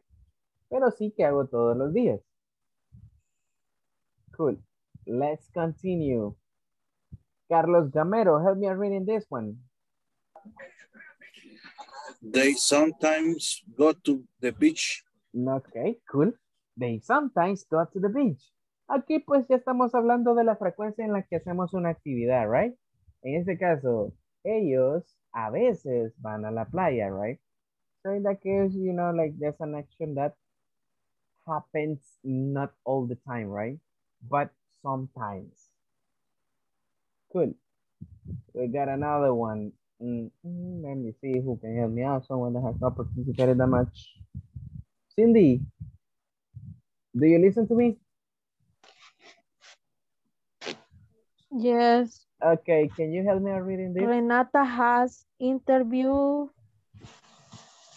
Se traba. Huh? No, I mean, I listen to you. Renata. Yes. Renata has interviews every month.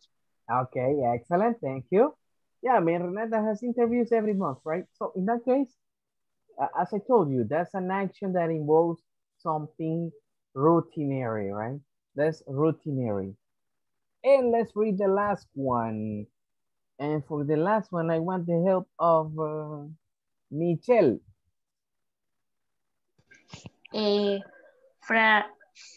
Fabricio is playing soccer. Okay, cool. So in this case, this is an action that is being done at the moment of the speaking, right? So entonces en este caso ya estamos hablando sobre actividades que hacemos en el instante. Ok, cool. Bien, hasta acá, ¿tenemos alguna pregunta con el uso del presente continuo y el uso del presente simple? ¿Entendemos la diferencia entre ellos dos? Do we understand that? Yeah? Okay, Yeah. nice. Perfect. Okay, cool. Let's move on.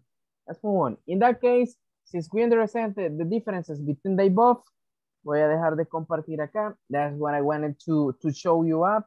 Era lo que les quería presentar, just for you to get to know that part.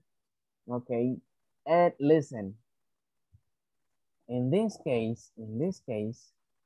In este caso, tenía una conversación que íbamos a practicar, pero tenemos 10 minutos, así que será imposible practicar en 10 minutos esa conversación, like the way we do it. Así que vamos a ver la manera en cómo lo vamos a hacer mañana, pero lo que sí vamos a hacer es esto. Check this out. Como básicamente hemos estado leyendo this information, eso es lo que les puse en la presentación. You know, like just to talk about that.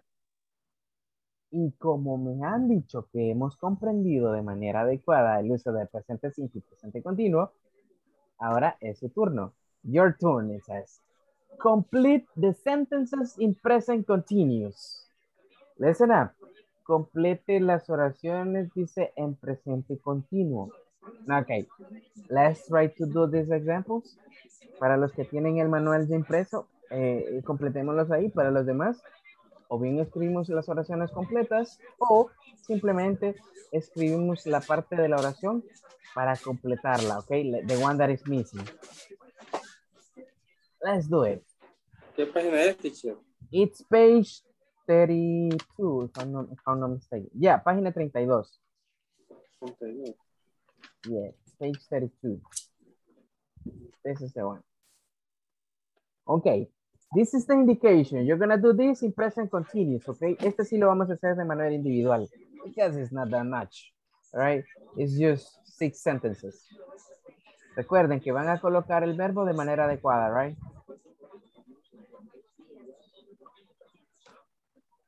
Teacher, una consulta. En la Yes. primera dice Thomas print out, pero ese out no lo, como que lo omiten o cambia. Give me one second. ¿O qué significa? Thomas print out. Okay, print out is like, es imprimir, es lo mismo, right? Print out Ah, is es como va unido. Exactly. Ah, ok. Sí, no entiendo por qué no lo pusieron ahí, porque puede ser también Thomas is printing out the contract.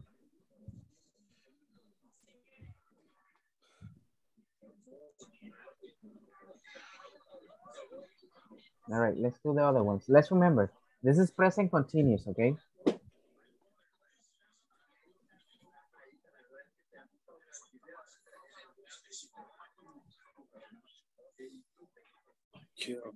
Teacher, yo en la 3 nada más tengo dudas, ya las demás ya las hice. Ajá. Take care es una expresión. El Como verbo ten es take. cuidado. El verbo es take. No, take care significa cuidar. Ajá, cuidado. Ah, ya, ya. Entonces el verbo es el take, taking. El He's verbo es taking take, care. exacto. El verbo que va a cambiar es take. Care Ah, ok. es solo un complemento que va en una frase ahí. Ok, thank you. Okay, good. Let me know when you finish, okay? Finish. Okay, okay, perfect. Ok, para los que van terminando, pasemos a la siguiente actividad. ¿En qué involucra la siguiente actividad? Dice, listen, write in the boxes the activities you usually do on a Monday morning. Pero en este caso, en vez de decir Monday morning, vamos a poner Tuesday morning. Martes por la mañana. ¿Ok? Ahora bien, estas sí van a ir en presente simple. ¿Ok? ¿Cuáles son esas actividades que ustedes suelen hacer un martes por la mañana? Quiero que me escriban 1, 2, 3, 4. 4 oraciones cortas, ¿ok? Cortas. Sobre actividades que ustedes hacen los martes por la mañana.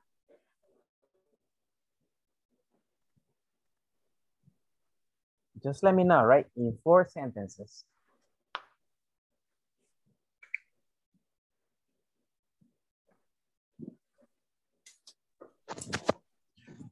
Así que los demás, mientras van terminando, los que van terminando esta parte, let's go to the B part. Ajá, José. Sería una por cada cuadro. Exactly. Okay. Algo corto, right? Like, for example, I have breakfast with my family, por así decirlo, right? O I send emails to my boss, things like that. Okay. Lo que usted regularmente hace un martes por la mañana. Okay. Sí.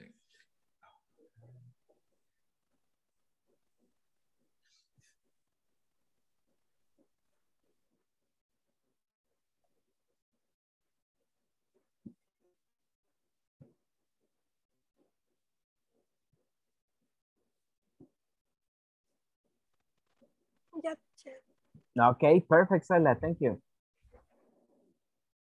Let me know when you finish.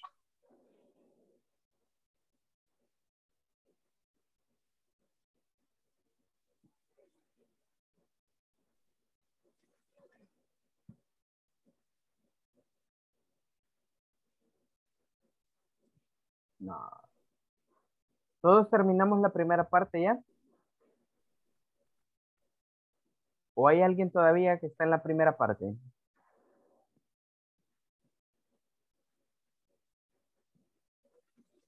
Yo estoy en la primera parte, dicho. All right, Jonathan. Okay, let's continue. Let's continue.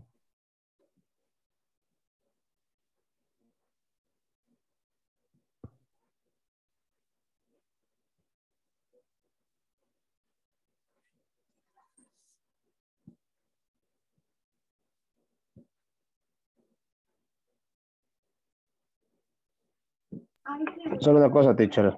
Ya Yes. terminé la otra, pero de las activities que puede ser en my house o at work, anything. Anything, man. In your Okay. house, in your work, as you Okay. want. Finish. Okay, perfect.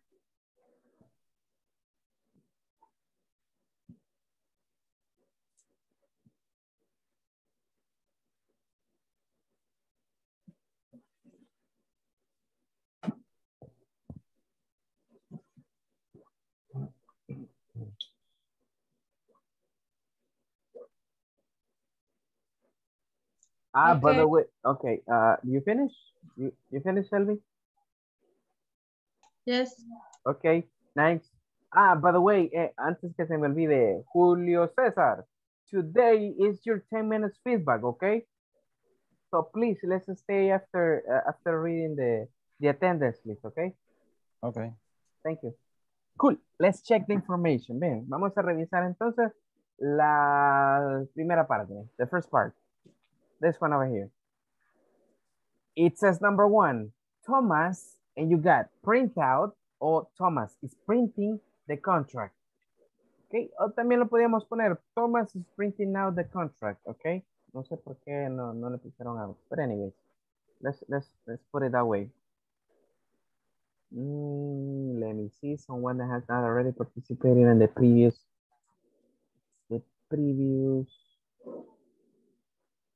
activity. Jorge, can you please read number 2 for me? Okay, Cheryl is meeting with the boss right now. Okay, very good, Cheryl is, okay, is meeting with the boss right now, okay? Right now significa en este momento, right? En este instante. Very good. Thank you. Okay. Okay, cool. Next, Julio Alberto. Read number 3. He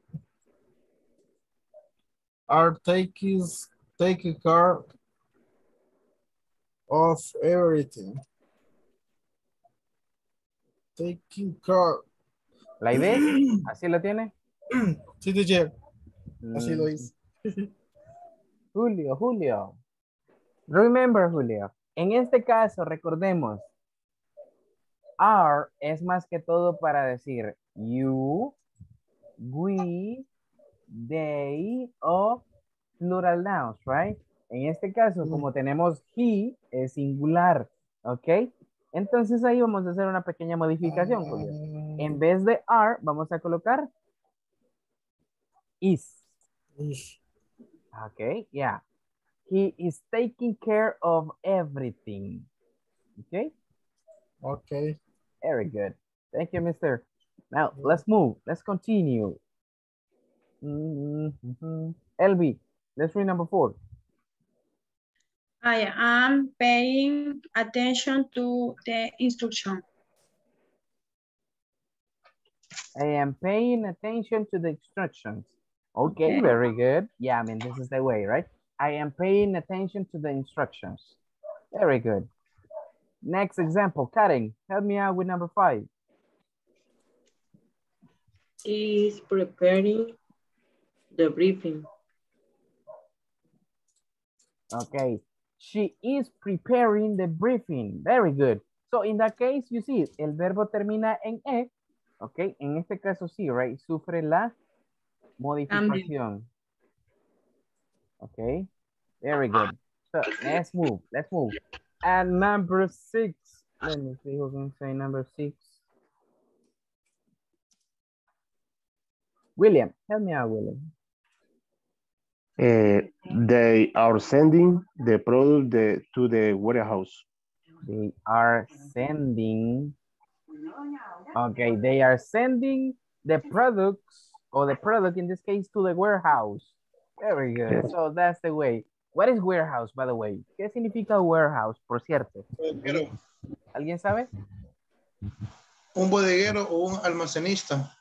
Ok, bodeguero o, en este caso, ajá, warehouse es como almacén, ok, donde guardamos todas las cosas.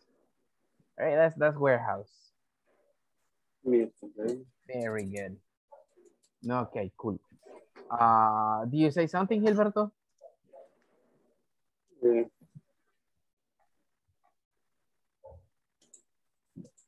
Creí que había dicho algo. Okay, now, so this is the first part. Okay, entonces esta es la primera parte. If you have them that way, so it means it is correct. If not, modify it, please. Okay, ahora bien, part B, before we go. Antes de irnos, parte B. I'm just gonna take some of you. Karen, can you please help me out with the examples that you have? ¿Cuáles son esas actividades que usted hace un martes por la mañana? I check my email in the morning. I write a to-do list. I send reports to my boss and I print documents. Perfect, Karen. Thank you. Elvi, what do you do? I taking a shower. I driving to work. I sending email. I drinking coffee. All right, Elvi. Solo hay algo que modificar, Elvi, en cada una de esas oraciones. Dice, write in the boxes the activities that you usually do. En este caso, el verbo tiene que ir de forma base, no con ing. Normal. Okay? Exactly. Okay. I take a shower. I drive to work. I send email. I drink coffee. Exactly, Elvi. Yeah, I mean, Okay. that's the way. Thank you. Okay, Julio Cesar. How about yours? Go to work, eat dinner, I take a shower. Okay, en la anterior, en vez de decir dinner, diga breakfast, porque es en la mañana, okay? Yeah, man. Okay. Those are the activities in the morning. Cool. Veronica, read the ones that you have. I clean my bedroom after grad. I comb my hair. I check my email and I drink coffee. Now, okay, very good. Thank you. Jorge? I wake up at 5 a.m. every day. Okay. I take a shower every day in the morning. Okay. I have breakfast every day in the morning. Okay, all right. You did it like every day, right? Cool. Okay. Thank you, Jorge. Nice. Carlos Chavez, and then Carlos Gamero. Okay, teacher. On Monday, I take a big breakfast. And on Monday, I drive my car to work. On Monday, I visit my family. Okay, very good. Thank you, Mr. Mr. Gamero? I brush my teeth in the morning. Okay. I take a shower. All right. I eat my breakfast. Okay. I look my Facebook. You watch your Facebook. Okay, cool. Thank you, Mr. Xiomara. I take a bus at 6 a.m. I have meetings. I check reports and I drink coffee. Okay, very good. Thank you, Xiomara. Soyla?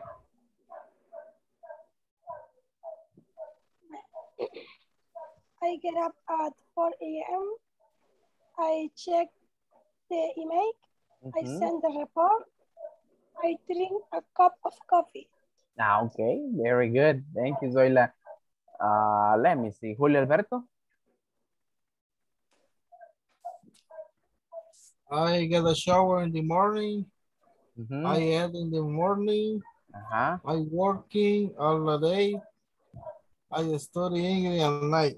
Okay, very good. There you go. Okay, you might include that one. Okay, cool. Let me see who else. Ivania? I send emails at 8 a.m. I prepare the report. I clean my house. I have breakfast. Okay, cool. Thank you, Ivania. Let me see who else. Jose Pineda? Yes. Very good. Breakfast with my family. Okay, you have breakfast with your family? I water the plants. Okay. I drink coffee at work. Okay. Y esta no sé si está bien. Tuesday I work at 8. No sé cómo. I work at 8. ¿Comienzo a trabajar a las 8 o trabajo a las 8? Comienzo. Sería. Okay. I start the work at 8. At 8. Yes. Okay. Okay, cool. Let me see. Cindy, are you there? Yes. Okay. I take a shower. Uh-huh. I eat breakfast. Okay. I check email and the social network. I drink coffee. Okay, very good. Thank you. Jonathan, do you have something? I study. Very good. I work. Okay. I do clean. You do the cleaning. Okay. That's the one they got. Perfect. Thank you, Jonathan. Gilberto, I think I'm going to be finishing with you. I send email. Okay. I have meeting. All right.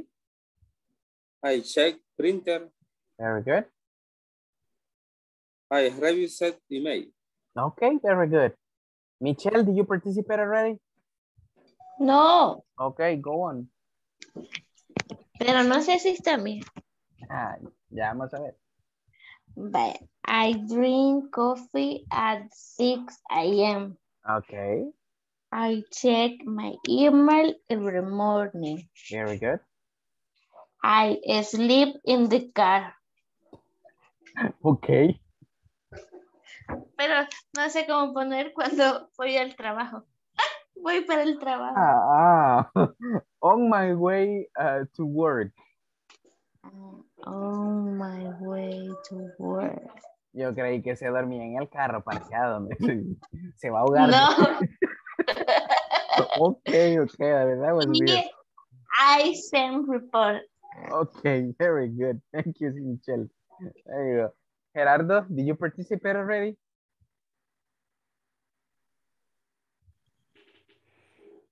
I get up at 3 and 5 a.m. Okay. I take a shower at 3:45 a.m. Okay, cool. I drink coffee at 6 a.m. Okay, I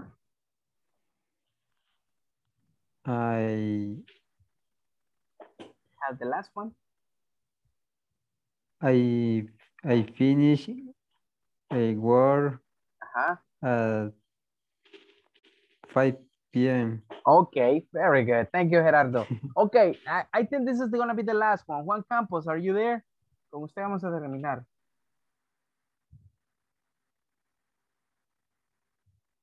Juan.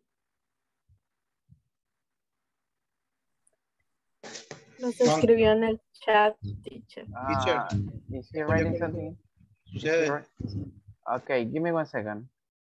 Okay. I'm staying in the hospital with the staff.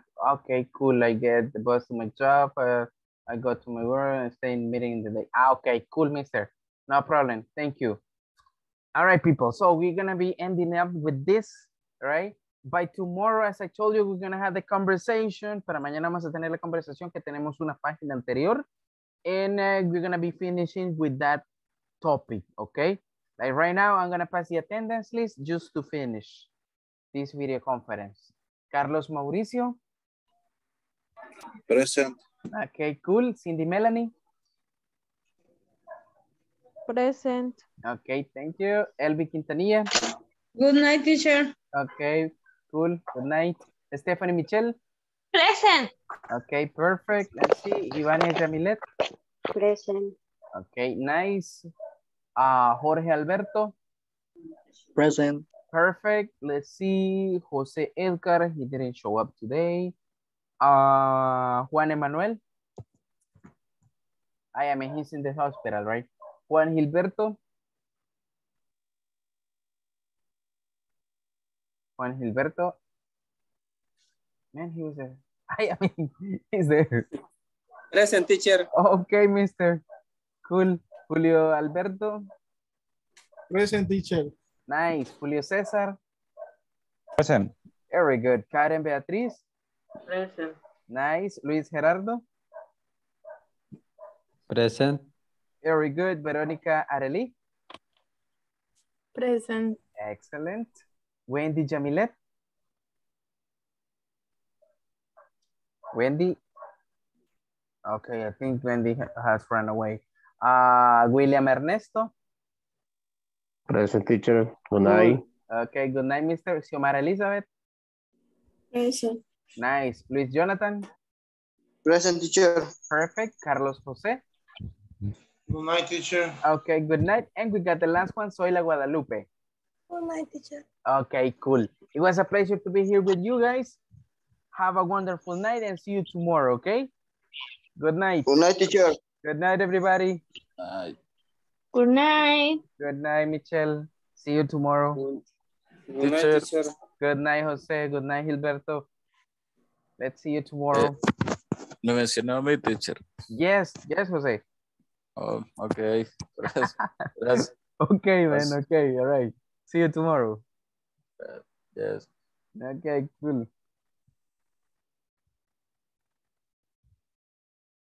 All right.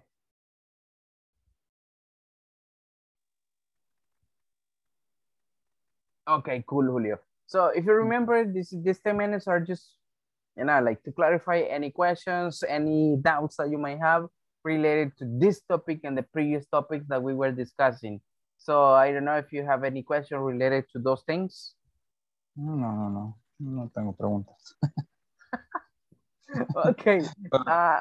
Es que lo que más me cuesta creo que, y a todo, es que tengo que escribirlo primero para después entender las preguntas. O sea, pensar en inglés es lo que más me está costando. Yeah, I mean, that's the thing that is like a little bit difficult at the beginning. Okay, sí, es como lo más complicadito al principio.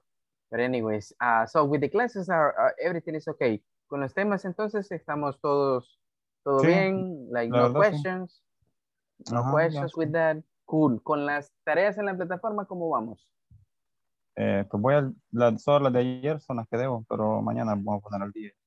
Ok, perfecto. Perfecto, entonces, con el tema de ayer, igual con el tema de hoy, entonces, like, everything is okay. Sí, el de ayer me eché el video ayer, como no participé, me eché el video en la tarde. I mean, that's great. Pero es que ya tenía los que dejó de tareas ayer, porque vi el video que quedaron pendientes. Perfecto, entonces, okay, I'm really glad to hear that, Julio, entonces me alegra escuchar eso, like, me alegra que vamos todos siempre al día, entonces, siempre recuerde, si hay alguna pregunta que surja en el momento que estamos explicando algo, encienda el micrófono y pregunte, ¿ok? Si no te escribo, no hay problema. Ok, perfect. That's the one, Julio. Entonces, si no hay nada más que agregar, nos vemos mañana, ¿ok? Have a wonderful night. Okay. Bueno, gracias igual. See you. Bye, bye.